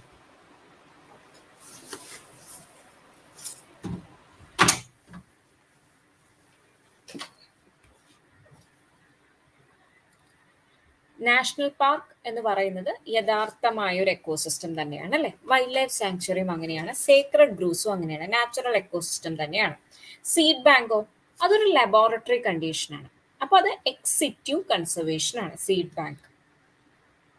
ഇനി which one of the following is not included under in situ conservation? ഇൻസിറ്റ്യൂവിൽ ഉൾപ്പെടാത്തത് ഏത്? ഇൻസിറ്റ്യൂ എന്ന് പറഞ്ഞാൽ എന്താണ്? നാച്ചുറൽ ഹാബിറ്റാറ്റിൽ വെച്ച് തന്നെ സംരക്ഷിക്കുന്നു.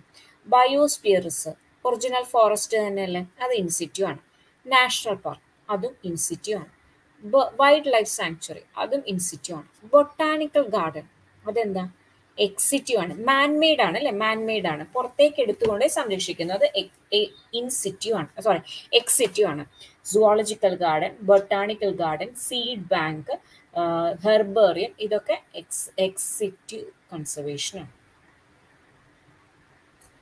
ഇനി A biodiversity hotspot is dash. എന്താണ് ഈ ബയോഡൈവേഴ്സിറ്റി ഹോട്ട്സ്പോട്ട് എന്ന് പറയുന്നത്?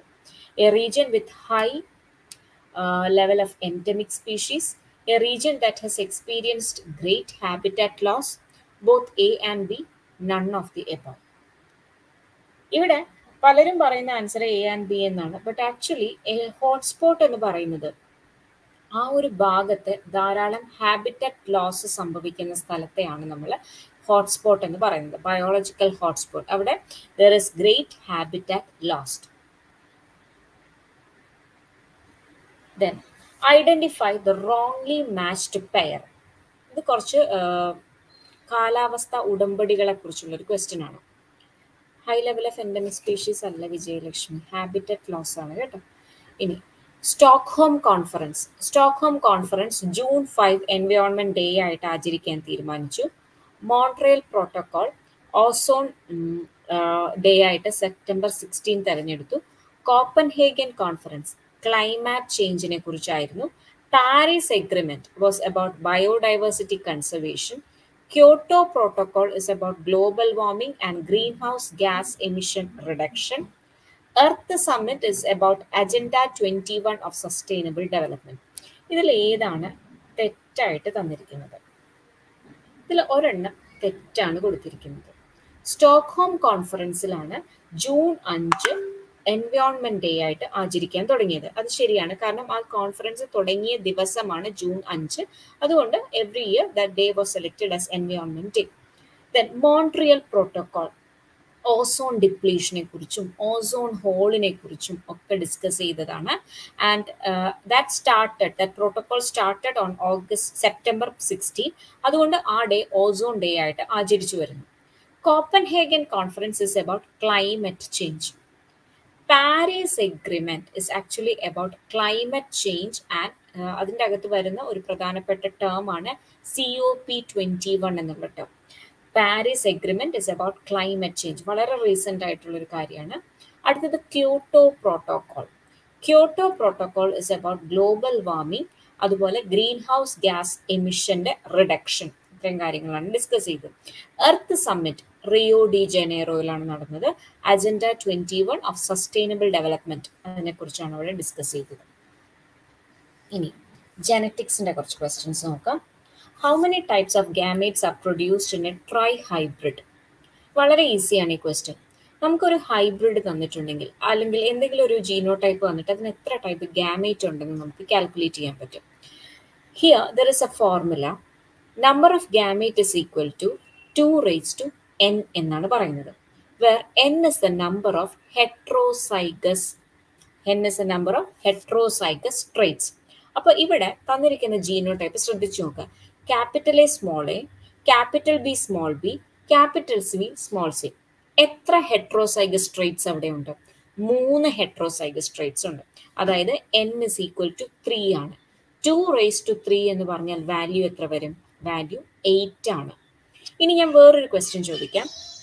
ഈ തന്നിരിക്കുന്ന genotype capital A, capital B, capital C എന്നാണ്. അതായത് ഹോമോസൈഗസ് ആയിട്ടുള്ള കണ്ടീഷനാണ് നമുക്ക് തന്നിരിക്കുന്നത്. How many types of gametes will be formed?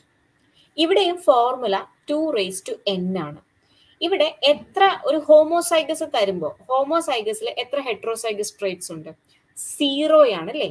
n is equal to 0. അപ്പോൾ മാത്സിൽ നമ്മൾ പഠിക്കുന്ന ഒരു വാല്യൂ ഉണ്ട്, ഒരു any value raised to 0 is equal to 1 എന്ന്. 2⁻0 is equal to 1. That means how many types of gametes will be formed?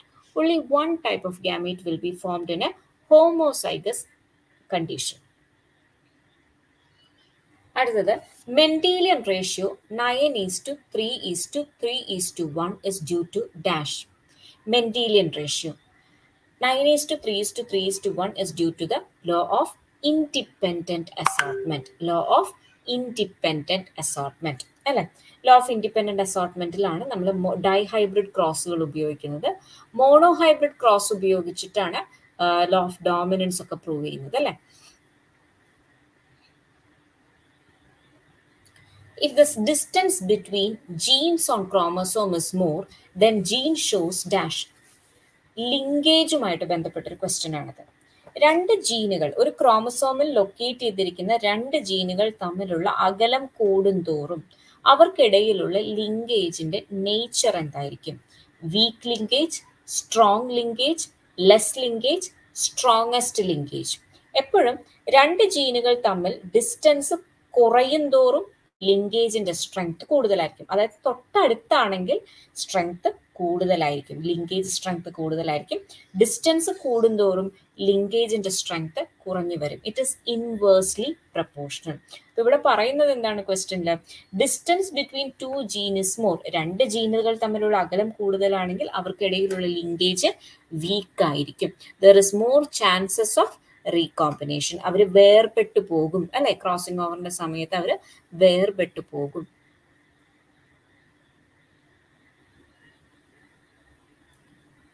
Less linkage എന്ന് പറഞ്ഞ വാക്ക് എന്തുകൊണ്ട് ഉപയോഗിച്ചില്ല? ലെസ് ലിങ്കേജ് എന്ന് പറയുന്നേക്കാളും കുറച്ചും കൂടി ആപ്റ്റ് ലിങ്കേജിന്റെ സ്ട്രെങ്ത് ആയിരുന്ന വാക്ക് പറയുമ്പോൾ നമ്മൾ വീക്ക് ലിങ്കേജ് എന്ന് പറയുന്നതായിരിക്കും കേട്ടോ നല്ലത്.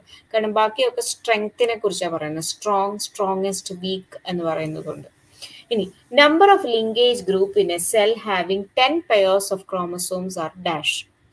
ഒരു സെല്ലിന്റെ അകത്ത് 10 ജോഡി ക്രോമസോംസ് ഉണ്ട്. എത്ര ലിങ്കേജ് ഗ്രൂപ്പ്സ് ഉണ്ടായിരിക്കും? ഇതൊരു ഫോർമുലയുണ്ട്. Number of linkage group in A cell is equal to number of haploid chromosomes. ഇവിടെ 10 pairs ഓഫ് ക്രോമസോം എന്നാണ് പറഞ്ഞിരിക്കുന്നത്. അതായത് അതിൻ്റെ അകത്ത് n is equal to 10. So number of linkage group is equal to number of haploid chromosomes. So the answer is 10. Yes. ബാക്കിയുള്ളവരും കൂടി ഒന്ന് answer type ചെയ്തേ. കുറച്ച് പേര് മാത്രമാണല്ലോ, കണ്ടുകൊണ്ടിരിക്കുന്നവർക്കൊക്കെ ടൈപ്പ് ചെയ്യാം കേട്ടോ. എന്നാലല്ലേ ഇതൊരു എഫക്റ്റീവ് സെഷൻ ആയിട്ട് മാറുള്ളൂ. ഇത് എല്ലാവരും പാർട്ടിസിപ്പേറ്റ് ചെയ്യുമ്പോഴല്ലേ എനിക്കൊരു മോട്ടിവേഷൻ കിട്ടുക. ഇനി മ്യൂട്ടേഷനായിട്ട് ബന്ധപ്പെട്ടൊരു ക്വസ്റ്റ്യൻ നമുക്ക് നോക്കാം. Non ionising radiation used for inducing mutation in organism is called dash. Non ionising radiation used for inducing mutation in organism is dash. UV, beta, x-ray, gamma rays. ഇതിൽ non ionising റേഡിയേഷന്റെ example gamma rays ആണ്. Non ionising റേഡിയേഷന്റെ example gamma rays ആണ്. അടുത്തത് bar bodies. Bar body എന്ന് പറഞ്ഞാൽ എന്താണ്? ഈ ബാർ ബോഡി എന്ന് പറഞ്ഞു കഴിഞ്ഞാൽ ഇപ്പോൾ ഫീമെയിലിന്റെ കേസിൽ 2 X ക്രോമസോംസ് ഉണ്ട് അല്ലേ. ഈ 2 X ക്രോമസോം വരുമ്പോൾ ഡോസേജ് കോമ്പൻസേറ്റ് ചെയ്യാൻ വേണ്ടി one of the X chromosome will be temporarily inactive. But when this X chromosome is passed on to a male progeny, when it reaches that male offspring, it becomes again active. So it is temporarily inactivated X chromosome is called as a bar body. And ഇതൊരു ഹെറ്ററോക്രൊമാറ്റിൻ ആണ്. Bar body എന്ന് പറഞ്ഞാൽ ഹെറ്ററോക്രൊമാറ്റിൻ ആണ്. ഹെറ്ററോക്രൊമാറ്റിനിൽ തന്നെ ഇതൊരു facultative ഹെറ്ററോക്രൊമാറ്റിൻ ആണ്.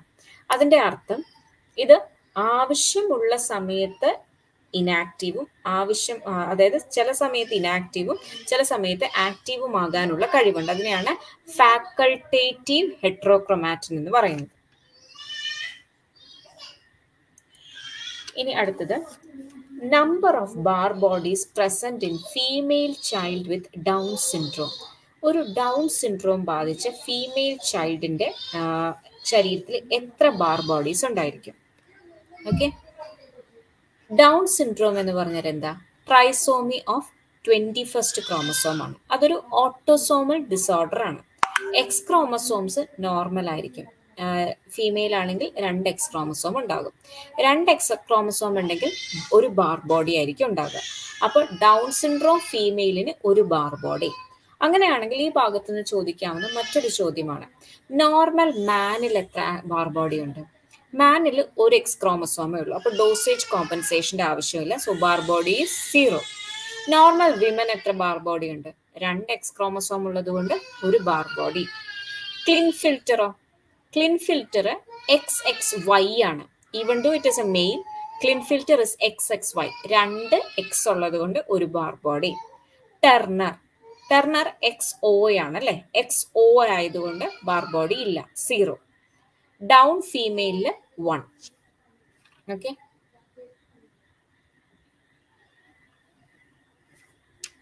ഇനി അടുത്തത് ക്ലിൻഫിൽറ്റർ syndrome is denoted by the genotype dash. ക്ലിൻഫിൽറ്റർ syndrome. ക്ലിൻഫിൽറ്റർ syndrome എന്ന് പറഞ്ഞാൽ actually that individual is A mail.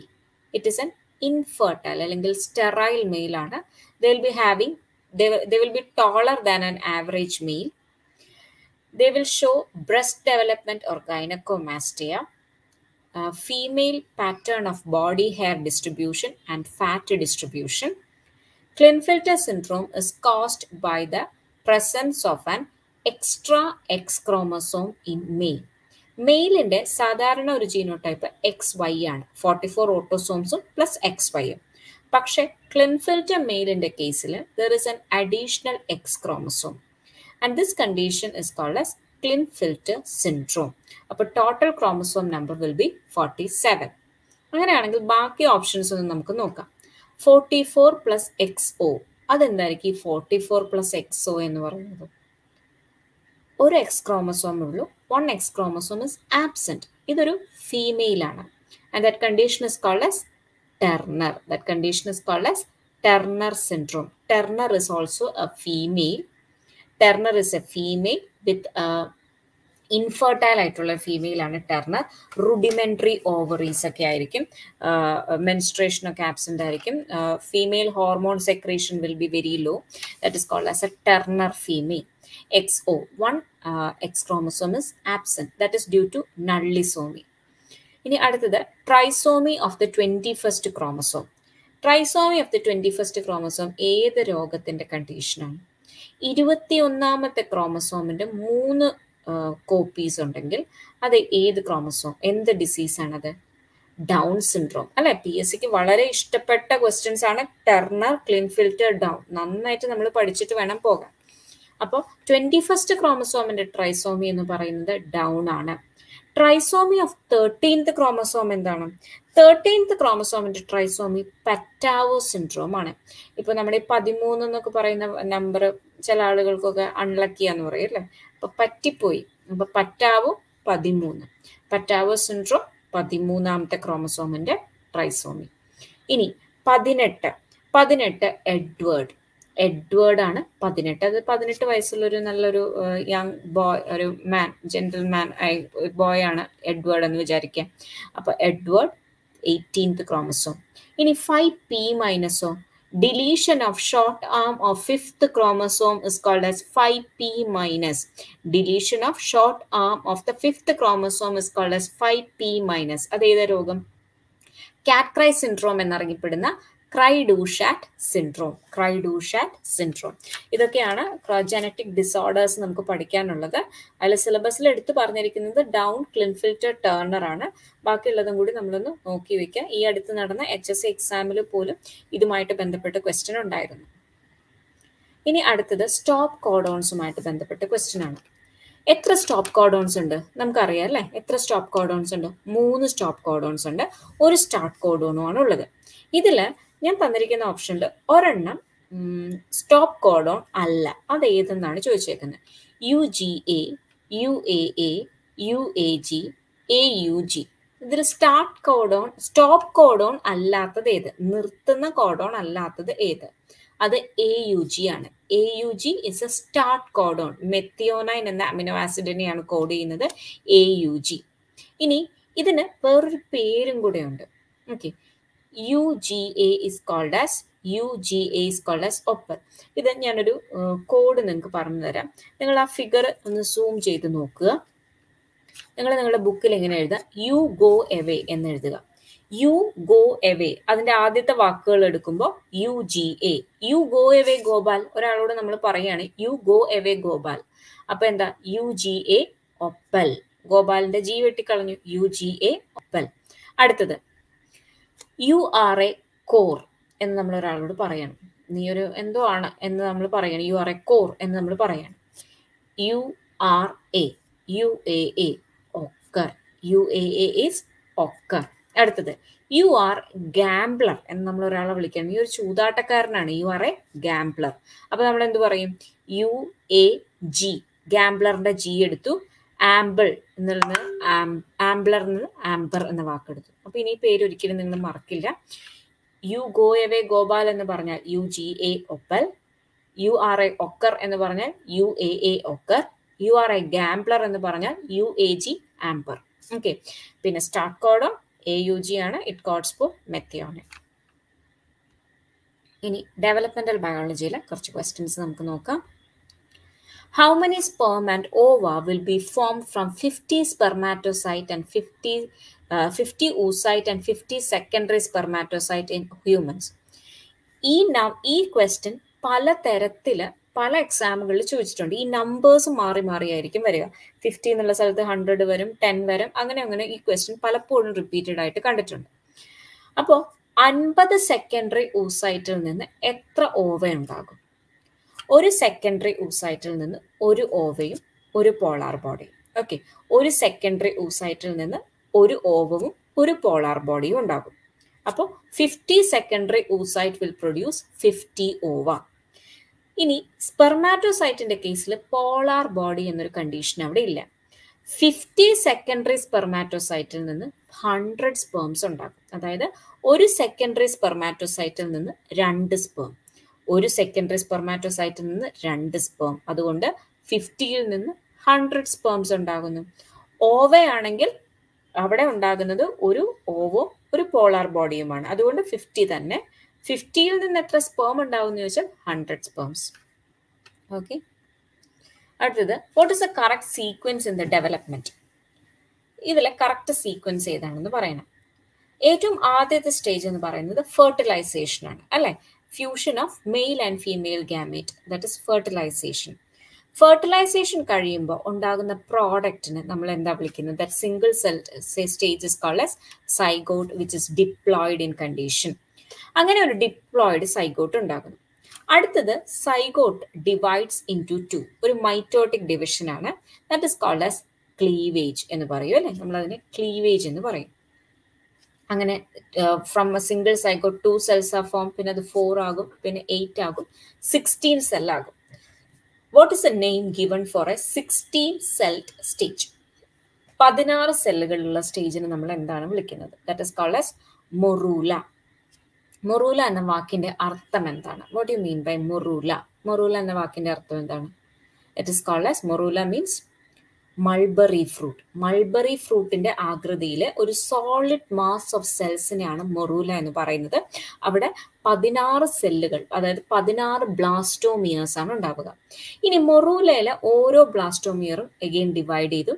അപ്പോൾ 16 becomes 32-celled stage.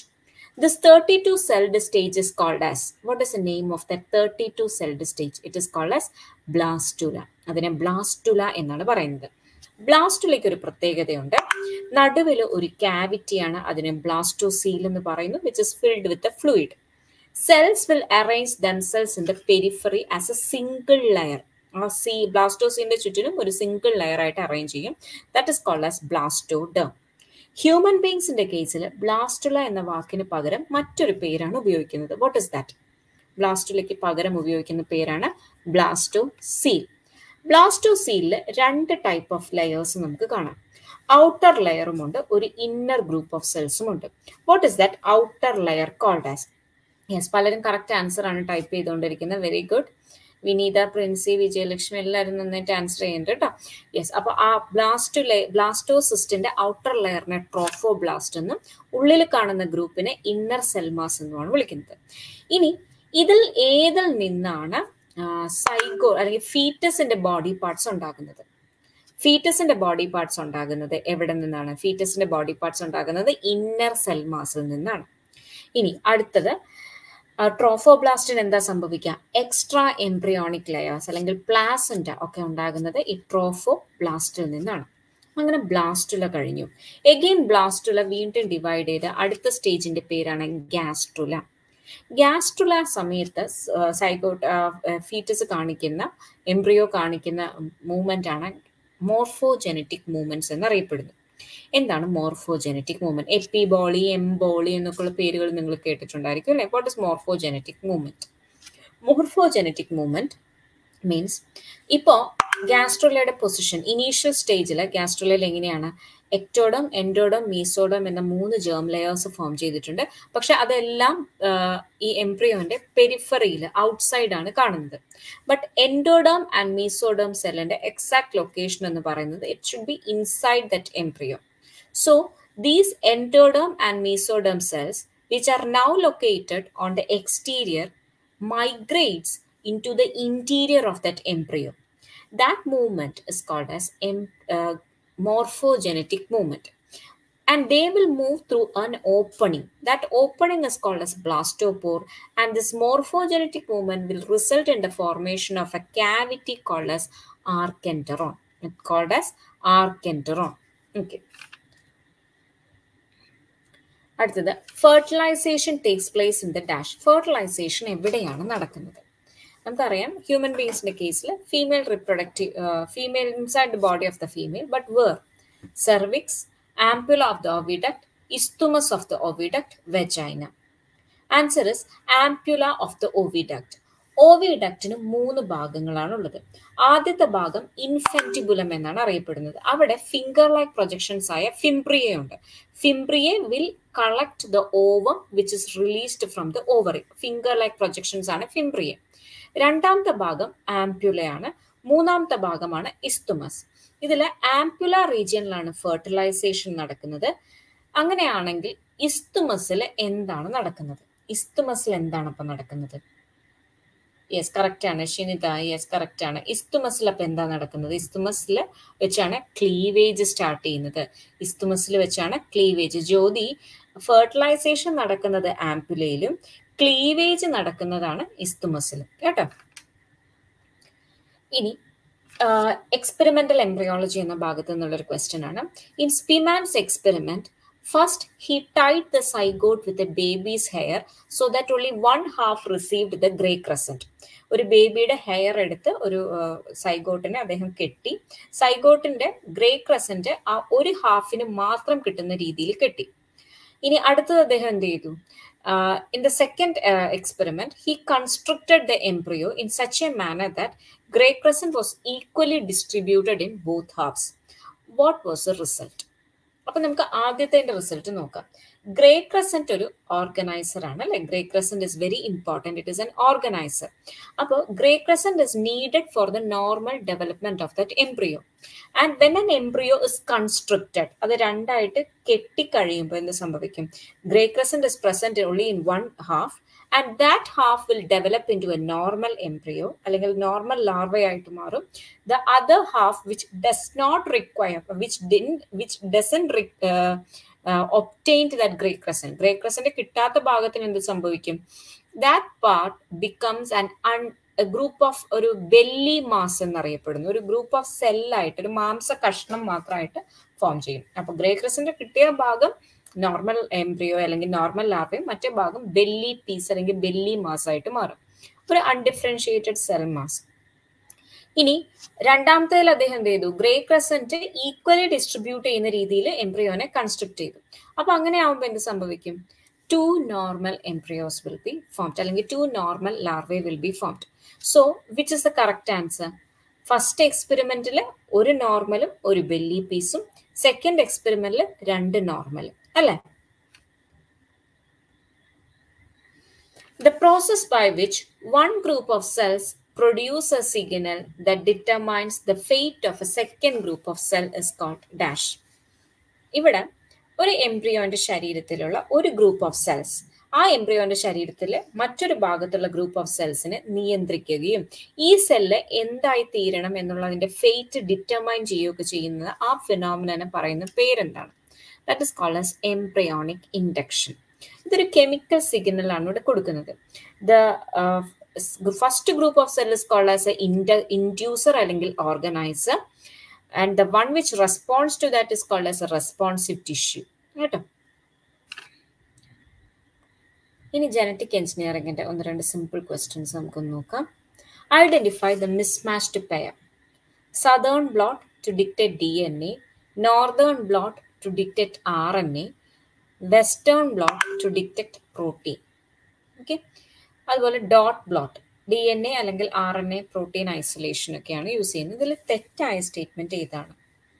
ആക്ച്വലി എല്ലാം ശരിയാണ്. ഏറ്റവും ആദ്യത്തെ ബ്ലോട്ടിംഗ് ടെക്നിക്ക് എന്ന് പറയുന്നത് സദേൺ ബ്ലോട്ട് ആണ്. അത് കണ്ടുപിടിച്ച ആളുടെ പേരാണ് സദേൺ, അല്ലെ? അദ്ദേഹത്തിന്റെ പേര് തന്നെയാണ് ബ്ലോട്ടിന് കൊടുത്തത്. That was use to detect DNA കണ്ടുപിടിക്കാനാണ് southern bloat ഉപയോഗിച്ചത്. ഇനി അടുത്തത് DNA കഴിഞ്ഞപ്പോൾ RNA ഐസൊലേറ്റ് ചെയ്യാൻ അല്ലെങ്കിൽ RNA ഡിക്റ്റേറ്റ് ചെയ്യാൻ വേണ്ടിയിട്ട് ഒരു ടെക്നിക്ക് കണ്ടുപിടിച്ചു. അപ്പൊ ഓൾറെഡി ഒന്നിന് സദേൺ പേരിട്ടുകൊണ്ട് അടുത്തതിന് നോർത്തേൺ എന്ന് പേരിട്ടു. ഓക്കെ, ഓൾറെഡി ഒന്ന് സദേൺ ആയതുകൊണ്ട് അടുത്തതിന് നോർത്തേൺ എന്ന പേര് കൊടുത്തു. ഇനി അടുത്ത ഒരു ടെക്നിക്ക് കണ്ടുപിടിച്ചു, അത് വെസ്റ്റേൺ എന്ന് പറഞ്ഞു. സദേണും നോർത്തേണും കഴിഞ്ഞു, ഇനി ബാക്കിയുള്ള സ്ഥലം എന്ന് പറയുന്നത് വെസ്റ്റ് ആണ്. അതുകൊണ്ട് വെസ്റ്റേൺ എന്ന് പേരിട്ടു. And that was use to detect protein. Dot bloat അല്ലെങ്കിൽ സ്ലോട്ട് ബ്ലോട്ട് എന്നൊക്കെ പറയുന്നത് DNA RNA ഐസൊലേഷനും അതുപോലെ പ്രോട്ടീൻ ഐസൊലേഷനും ഒക്കെ യൂസ് ചെയ്യുന്നുണ്ടെന്ന് നമുക്ക് പല ടെക്സ്റ്റ് ബുക്കുകളും നോക്കുമ്പോൾ മനസ്സിലാകും കേട്ടോ. അപ്പൊ ഇവിടെ തന്നിരിക്കുന്ന എല്ലാ പേഴ്സും കറക്റ്റ് ആണ്. അപ്പൊ ഇങ്ങനെ ഞാൻ ഈ പറഞ്ഞ സീക്വൻസ് ആലോചിക്കാം. സദേൺ ആണ് ആദ്യമായിട്ട് കണ്ടുപിടിച്ച വ്യക്തി, അതുകൊണ്ട് അദ്ദേഹത്തിന്റെ ബ്ലോട്ടിങ്ങിന് അദ്ദേഹം സദേൺ ബ്ലോട്ട് എന്ന് പേരിട്ടു, DNA ഡിക്റ്റേറ്റ് ചെയ്യാൻ. ഓൾറെഡി ഒരെണ്ണത്തിന് സദേൺ എന്ന പേര് ഇട്ടത് കൊണ്ട് അടുത്തതിന് അതിനോട് മാച്ചിങ് ആയിട്ട് നോർത്തേൺ എന്ന പേരിട്ടു ഫോർ RNA. സദേണും നോർത്തേണും കഴിഞ്ഞപ്പോൾ പിന്നെ അടുത്തത് എന്ത് ചെയ്തു? Western bloat four protein. Okay. ഇനി gene therapy was used to correct adenosine deaminase deficiency in which disease? ഒരു പ്രത്യേക രോഗത്തിൽ രീതി ഇതാണ്. അവിടെ അഡിനോസിൻ ഡീഅമിനേസ് എന്ന എൻസൈമിന്റെ ഡെഫിഷ്യൻസി കൊണ്ടാണ് ഒരു രോഗം ഉണ്ടാകുന്നത്.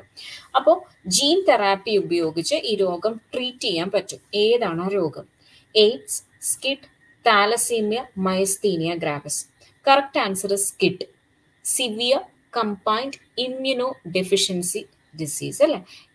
Severe combined immuno deficiency.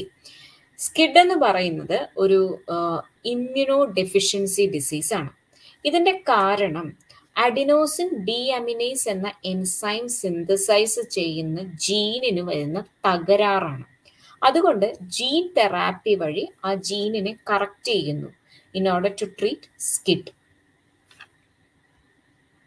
Then in BT toxin genes, which one is a true statement? BT toxin എന്ന് പറയുന്ന ടോക്സിൻ്റെ കോമ്പോസിഷൻ ഒരു ഗ്രൂപ്പ് ഓഫ് ജീൻസ് ആണ് കൺട്രോൾ ചെയ്യുന്നത്. ആ ജീൻസിനെ എല്ലാത്തിനെയും കൂടി ക്രൈ ജീൻസ് എന്നാണ് അറിയപ്പെടുന്നത്. ക്രൈ ജീൻസ് തന്നെ 4-5 ടൈപ്പ് ഉണ്ട്. അതിൽ ക്രൈ 1AC എന്നറിയപ്പെടുന്നത് കോട്ടൺ ബോൾ വേംസിനെയാണ് കൺട്രോൾ ചെയ്യുന്നത്. കോട്ടൺ ബോൾ വേംസ് അതൊരു പാത്തോജൻ ആണ് കേട്ടോ, ചെടികളെ ആക്രമിക്കുന്ന കോട്ടൺ ബോൾ വേംസിനെയാണ്. ക്രൈ 2AB ആണെങ്കിൽ that will also control cotton ball worms. അപ്പൊ നോക്കുക, 1AC-യും 2AC-യും കോട്ടൺ ബോൾ വേംസ് ആണ്. അടുത്തത് 1AB, ക്രൈ 1AB കോൺ ബോററിനെയാണ് കൺട്രോൾ ചെയ്യുന്നത്. It controls A pathogen cone borer, pest ആണ് കേട്ടോ. അടുത്തത് 3AB ആണെങ്കിലോ, ഇപ്പൊ 1AB കഴിഞ്ഞു, 2AB കഴിഞ്ഞു, 3AB ആണെങ്കിലോ Colorado potato ബീറ്റിൽ. It will control Colorado potato ബീറ്റിൽ എന്ന പെസ്റ്റിനെയാണ് നശിപ്പിക്കുന്നത്. Cry 2BB, it controls cone root worms. അപ്പൊ ഇത്രയും പെസ്റ്റിന് എതിരെ ഉപയോഗിക്കാൻ പറ്റുന്ന ജീനുകളാണ് BT ടോക്സിനെ നിശ്ചയിച്ചിരിക്കുന്നത്. അപ്പൊ BT toxin, bacillus thuringiensis, BT cotton, BT brinjal, അങ്ങനെയുള്ള BT ക്രോപ്സിലൊക്കെ ഒരു പ്രത്യേകതരം ടോക്സിൻ ഉണ്ടാകുന്നുണ്ട്. ആ ടോക്സിന്റെ പേര് ക്രൈ ടോക്സിൻ എന്നാണ്. ഏതൊക്കെ രോഗങ്ങൾക്ക് അല്ലെങ്കിൽ ഏതൊക്കെ പെസ്റ്റിന് അഗെയിൻസ്റ്റ് ഉപയോഗിക്കാം? കോട്ടൺ ബോൾ വേംസ്, കോൺ ബോറർ, കൊളറാഡോ പൊട്ടറ്റോ ബീറ്റിൽ, കോൺ റൂട്ട് വേം. ഓക്കെ.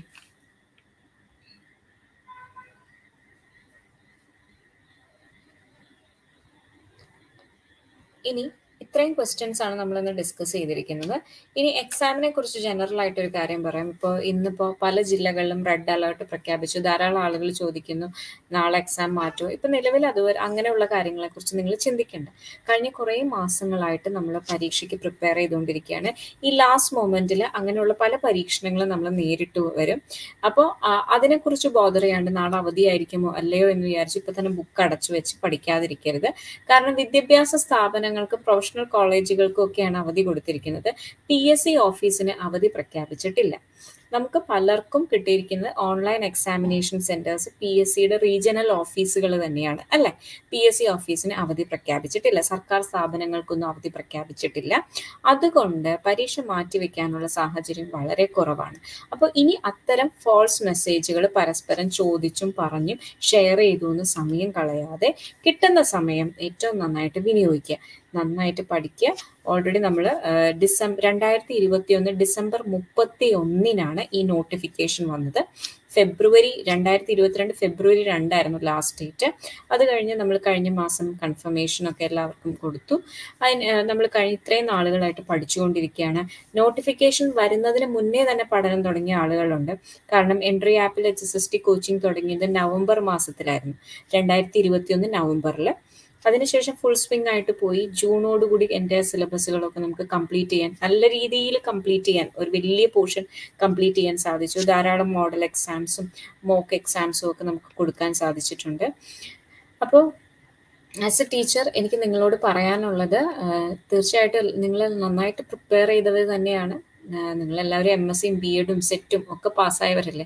നിങ്ങൾ ആരും മോശക്കാരല്ല, ആരും സ്വയം വില കുറച്ച് കാണാതിരിക്കുക. നിങ്ങളെ കൊണ്ട് സാധിക്കും. പല എക്സാമുകളും എഴുതി ജയിച്ചവരാണ് നിങ്ങൾ. നല്ല രീതിയിൽ നാളെ നിങ്ങൾക്ക് എക്സാം അറ്റൻഡ് ചെയ്യാൻ സാധിക്കും. അപ്പോൾ മാനസികമായിട്ട് അത് പറഞ്ഞ് ഒരു ഓട്ടോ സജഷൻ കൊടുക്കുക. I can do it, I will do it എന്ന സ്വയം ഓട്ടോ സജഷൻ കൊടുത്ത് നല്ല രീതിയിൽ എക്സാമിന് പ്രിപ്പയർ ചെയ്തിട്ട് നാളെ പോവുക. അപ്പോൾ ഇന്നൊരു കാര്യം ഓർക്കേണ്ടത്, പലർക്കും 9 മണിക്ക് സ്റ്റാർട്ട് ചെയ്യുന്നവരുണ്ട്. എക്സാക്ട്ലി 9 മണിക്ക് നിങ്ങൾ അവിടെ ഉണ്ടായിരിക്കണം. 1 മിനിറ്റ് പോലും ലേറ്റ് ആയി കഴിഞ്ഞാൽ നിങ്ങൾക്ക് അങ്ങോട്ടേക്കുള്ള എൻട്രൻസ് ലഭിക്കില്ല. മറ്റൊരു കാര്യം, ഇപ്പോൾ ഒരു ബാഡ് വെതർ കണ്ടീഷനാണ്, നല്ല ഹെവി റെയിൻഫോളും ട്രാഫിക് ബ്ലോക്കും ബസ്സും വണ്ടിയും ഒക്കെ കിട്ടാനുള്ള ബുദ്ധിമുട്ടുകൾ ഉണ്ടായിരിക്കും. അതുകൊണ്ട് എല്ലാവരും നേരത്തെ തന്നെ ആ ഒരു ട്രാഫിക് ജാം മുന്നിൽ കണ്ട് 1 മണിക്കൂറെങ്കിലും മുന്നേ തന്നെ നിങ്ങൾ നിങ്ങളുടെ വീട്ടിൽ നിന്ന് പുറപ്പെടുക. കഴിഞ്ഞ ദിവസം HSST എക്കണോമിക്സ് എക്സാമിനേഷൻ ഉണ്ടായിരുന്നു. സെക്കൻഡ് ബാച്ചിൽ ഉള്ള പലർക്കും പരീക്ഷ അറ്റൻഡ് ചെയ്യാൻ സാധിച്ചില്ല, റോഡ് ബ്ലോക്ക് ഒക്കെ കാരണം സാധിച്ചില്ല എന്നൊക്കെ അടുത്ത ദിവസത്തെ പരീക്ഷ പത്രങ്ങളിലൊക്കെ ഉണ്ടായിരുന്നു. ഞാൻ നിങ്ങളെ പേടിപ്പിക്കാൻ പറയുന്നതല്ല, ഇത് നിങ്ങൾ പോസിറ്റീവായിട്ട് എടുക്കുക. നേരത്തെ പുറപ്പെടണം, അതിന്റെ ആവശ്യകതയാണ് ഞാൻ നിങ്ങളോട് പറഞ്ഞ് മനസ്സിലാക്കാൻ ശ്രമിക്കുന്നത്. ഓൺലൈൻ എക്സാമിനേഷൻ ആണ്. ആദ്യമായിട്ടാണ് HSST സുവോളജി പരീക്ഷ ഓൺലൈനായിട്ട് നടത്തുന്നത്. എക്സാമിനേഷൻ സെന്ററിൽ നിങ്ങൾ 9 മണിക്ക് എത്തുകയാണെങ്കിൽ, ഫസ്റ്റ് ബാച്ച് ഇപ്പോൾ 9 മണിക്ക് എത്തും. 9 മണിക്ക് എത്തുന്ന സമയത്ത് നിങ്ങളുടെ ബാഗെല്ലാം ഒരു ക്ലോക്ക് റൂമിൽ വെച്ച് നിങ്ങളുടെ ID കാർഡും ഹോൾ ടിക്കറ്റും ഒരു പെന്നും ചിലപ്പോൾ സാനിറ്റൈസ് അലൗ ചെയ്യുമായിരിക്കും. ഇത് മാത്രമായിട്ടാണ് നിങ്ങൾ എക്സാം ഹാളിൻ്റെ അകത്തേക്ക് പ്രവേശിക്കുന്നത്. അതിനുശേഷം എക്സാം കഴിഞ്ഞു കഴിഞ്ഞാൽ നിങ്ങൾ നേരെ ഈ ക്ലോക്ക് റൂമിൽ വന്ന് നിങ്ങളുടെ ബിലോങ്ങിങ്സ് എടുത്തിട്ട് മറ്റൊരു എൻട്രൻസ് വഴി പുറത്തേക്ക് പോകും. കയറിയ വഴിയായിരിക്കില്ല, പുറത്തേക്ക് ഇറങ്ങുന്നത് വേറൊരു എൻട്രൻസ് വഴിയായിരിക്കും. നിങ്ങളെ പുറത്തേക്ക് ഇറക്കുന്നത് 9 മണി ബാച്ചിന് 11:30 പുറത്തേക്ക് ഇറക്കുന്നത്. സെക്കൻഡ് ബാച്ച് 11:15 ആകുമ്പോഴേക്കും നിങ്ങൾ കയറ്റിയിട്ടുണ്ടായിരിക്കും. അതായത് ആദ്യത്തെ ബാച്ച് ഇറങ്ങുന്നതിന് മുൻപ് തന്നെ നിങ്ങളെ ക്ലോക്ക് റൂമിനകത്തേക്ക് എത്തിയിട്ടുണ്ടായിരിക്കും. വേറൊരു ഡിഫറെൻറ്റ് ഏരിയയിലായിരിക്കും നിങ്ങളുടെ ക്ലോക്ക് റൂം സെറ്റ് ചെയ്തിട്ടുണ്ട്. അതായത് നിങ്ങൾ പരസ്പരം കാണാതിരിക്കുവാൻ വേണ്ടിയിട്ടാണ്. ഇങ്ങനെയുള്ള ഒരു സാഹചര്യത്തിൽ ഫസ്റ്റ് ബാച്ചും സെക്കൻഡ് ബാച്ചും തമ്മിൽ കാണുന്നതായിരിക്കില്ല. ഫസ്റ്റ് ബാച്ചിന് 11:30 ആകുമ്പോഴേക്കും നിങ്ങളെ പുറത്തേക്ക് വിടും. സെക്കൻഡ് ബാച്ച് 11:15 തന്നെ ഹാളിനകത്ത് കയറിയിട്ടുണ്ടാകുകയും ചെയ്യും. അതായത് ആ ബിൽഡിങ്ങിനകത്ത് നിങ്ങൾ കയറിയിട്ടുണ്ടായിരിക്കും. എല്ലാവരും ഹാൾ ടിക്കറ്റ് ഇന്ന് തന്നെ എടുത്ത് നിങ്ങൾ കൊണ്ടുപോകാൻ ഉദ്ദേശിക്കുന്ന ബാഗിനകത്ത് വെക്കുക. ID പ്രൂഫ്, പെന്ന്, ഇപ്പോൾ കൊട, കാരണം വെതർ അങ്ങനെയാണ്, ആ കൊട ഇടാനായിട്ടൊരു പ്ലാസ്റ്റിക് കിറ്റ്, നിങ്ങൾക്ക് കഴിക്കാൻ ഇപ്പോൾ എന്തെങ്കിലും സ്നാക്സോ സ്വീറ്റോ എന്തെങ്കിലും കൊണ്ടുപോകുന്നുണ്ടെങ്കിൽ, ചോക്ലേറ്റ്സ് നിങ്ങളുടെ മൂഡ് എലവേറ്റേഴ്സ് ആണ്. തീർച്ചയായിട്ടും നിങ്ങൾക്ക് നല്ല പോസിറ്റീവ് എനർജി ഫീൽ ചെയ്യും. നിങ്ങൾ ഡയബറ്റിക് ഒക്കെ ആണെങ്കിൽ ഞാൻ ഒരിക്കലും റെക്കമെൻഡ് ചെയ്യുന്നില്ല. ബട്ട് എസ്പെഷ്യലി ഡാർക്ക് ചോക്ലേറ്റ്സ് ഒക്കെ ഭയങ്കര ടെൻഷൻ റിലീവിങ് ആയിട്ടുള്ളൊരു ഫുഡ് ഐറ്റമാണ്. അപ്പോൾ അതൊക്കെ കയ്യിൽ കരുതുക. ഒരു ബോട്ടിൽ വാട്ടർ കരുതുക. വളരെ കംഫർട്ടബിൾ ആയിട്ടുള്ള റെയിനി സീസണിന് പറ്റിയ ഡ്രസ്സ് നിങ്ങൾ ഇന്ന് രാത്രി തന്നെ ചൂസ് ചെയ്ത് അതെല്ലാം എടുത്ത് നിങ്ങളുടെ ബാഗ് ഇന്ന് രാത്രി തന്നെ നിങ്ങൾ സെറ്റ് ചെയ്ത് വെച്ചതിന് ശേഷം മാത്രം കിടന്നുറങ്ങുക. ഇന്ന് രാത്രി തന്നെ പോകാനുള്ള ലൊക്കേഷൻ, വണ്ടി, ട്രെയിൻ സമയം എല്ലാം കൺഫേം ചെയ്തിട്ട് മാത്രം കിടന്നുറങ്ങുക. നാളെ രാവിലെ എണീറ്റിട്ട് ഗൂഗിൾ ചെയ്ത് നോക്കാം എന്നുള്ള ചിന്തകളൊന്നും വേണ്ട. പലർക്കും എക്സാമിനേഷൻ സെന്റർ എൻ്റെ സൈഡിൽ സാധാരണ ഫോൺ നമ്പർ കൊടുക്കും. ഇത്തവണത്തെ പലരുടെയും കയ്യിൽ ഫോൺ നമ്പേഴ്സ് പ്രിന്റ് ചെയ്തിട്ടില്ല. അപ്പോൾ നിങ്ങൾ സ്ഥലം വേഗം തന്നെ കണ്ടുപിടിക്കുക. ഇന്ന് രാത്രി നിങ്ങൾ ചെയ്യേണ്ട ടാസ്ക് അതാണ്. ഈ വെബിനാർ കഴിഞ്ഞു കഴിഞ്ഞാൽ ഉടനെ തന്നെ നിങ്ങൾ നിങ്ങളുടെ ഹോൾ ടിക്കറ്റും ID പ്രൂഫും സാധനങ്ങളും ഒക്കെ നിങ്ങൾ കൊണ്ടുപോകാൻ ഉദ്ദേശിക്കുന്ന ബാഗിനകത്ത് എടുത്ത് വെക്കുക. നിങ്ങളുടെ പൈസ, ഡ്രസ്സ് എല്ലാം നിങ്ങൾ സെറ്റ് ചെയ്ത് വെക്കുക. നാളെ എത്രയും പെട്ടെന്ന്, കൂടുതലും സ്ത്രീകളാണ്, അപ്പോൾ വീട്ടിലെ പല റെസ്പോൺസിബിലിറ്റീസും കുട്ടികളുടെ കാര്യമൊക്കെ ഉണ്ടായിരിക്കും. ഏറ്റവും ഈസി ആയിട്ട് ചെയ്യാൻ പറ്റുന്ന ബ്രേക്ക്ഫാസ്റ്റും കാര്യങ്ങളൊക്കെ ഉണ്ടാക്കി കൊടുക്കുക വീട്ടുകാർക്ക്. എന്നിട്ട് എത്രയും പെട്ടെന്ന് പുറപ്പെടുക. ഒട്ടും സമയം ഒരു കാരണവശാലും റിസ്ക് എടുക്കാൻ നിൽക്കരുത്. നാളത്തെ സമയത്തിന്റെ കാര്യത്തിൽ എപ്പോഴും നിങ്ങൾ കണക്കുകൂട്ടിയതിനേക്കാൾ 1 മണിക്കൂർ മുന്നേ ഇറങ്ങുന്നതാണ് ഏറ്റവും നല്ലത് കേട്ടോ. ഒരു ഗോൾഡൻ ചാൻസ് ആണ്. 1 മിനിറ്റ് പോലും നിങ്ങൾ ആരും ലേറ്റ് ആവരുത് എന്ന് പറഞ്ഞ് നിങ്ങൾ പാനിക് ആകരുത് കേട്ടോ. നമ്മളെ കൊണ്ട് ഇത് എഴുതാൻ സാധിക്കും. You will do it and I am very sure about it. എൻ്റെ സ്റ്റുഡൻസ് ഒക്കെ വളരെ നന്നായിട്ട് കഴിഞ്ഞ കുറേ മാസങ്ങളായിട്ട് പ്രിപ്പയർ ചെയ്തുകൊണ്ടിരിക്കുകയാണ്. I am really confident that you can do really well.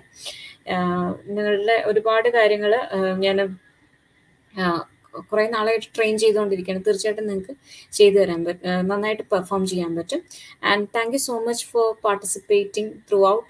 ഈ ഒരു journey was really very tough journey, but it was really fruitful എന്നാ ഞാൻ പറയുള്ളൂ. ഭയങ്കര ടഫായിട്ടുള്ള സിലബസ് ആയിരുന്നു. നമ്മൾ നല്ല രീതിയിൽ കംപ്ലീറ്റ് ചെയ്തു. And I am really thankful to each one of you and all of you are very close to my heart. നിങ്ങൾ എനിക്ക് ഫീഡ്ബാക്ക് ഷെയർ ചെയ്യണം ഈ ഒരു 1 hour സെഷനെ കുറിച്ചും. അതുപോലെ എൻട്രിയുടെ യൂസേഴ്സ് ഉണ്ട്, normal users and gold users. Please share your valuable feedbacks. അതുപോലെ exam കഴിഞ്ഞ് വന്നാലും ഞങ്ങളെ ഫീഡ്ബാക്ക് വിളിച്ച് ഷെയർ ചെയ്യണം. And I M eagerly waiting to listen from U. നിങ്ങളുടെ എക്സ്പീരിയൻസ് എന്തായിരുന്നു എന്നറിയാൻ. Okay, that's all. ഓക്കെ, അപ്പോൾ wish you all the very best. അപ്പം നന്നായിട്ട് എഴുതിയിട്ട് വരിക. ഓക്കെ, ഞാൻ തീർച്ചയായിട്ടും പ്രാർത്ഥിക്കും. My blessings are always with you. By, good night.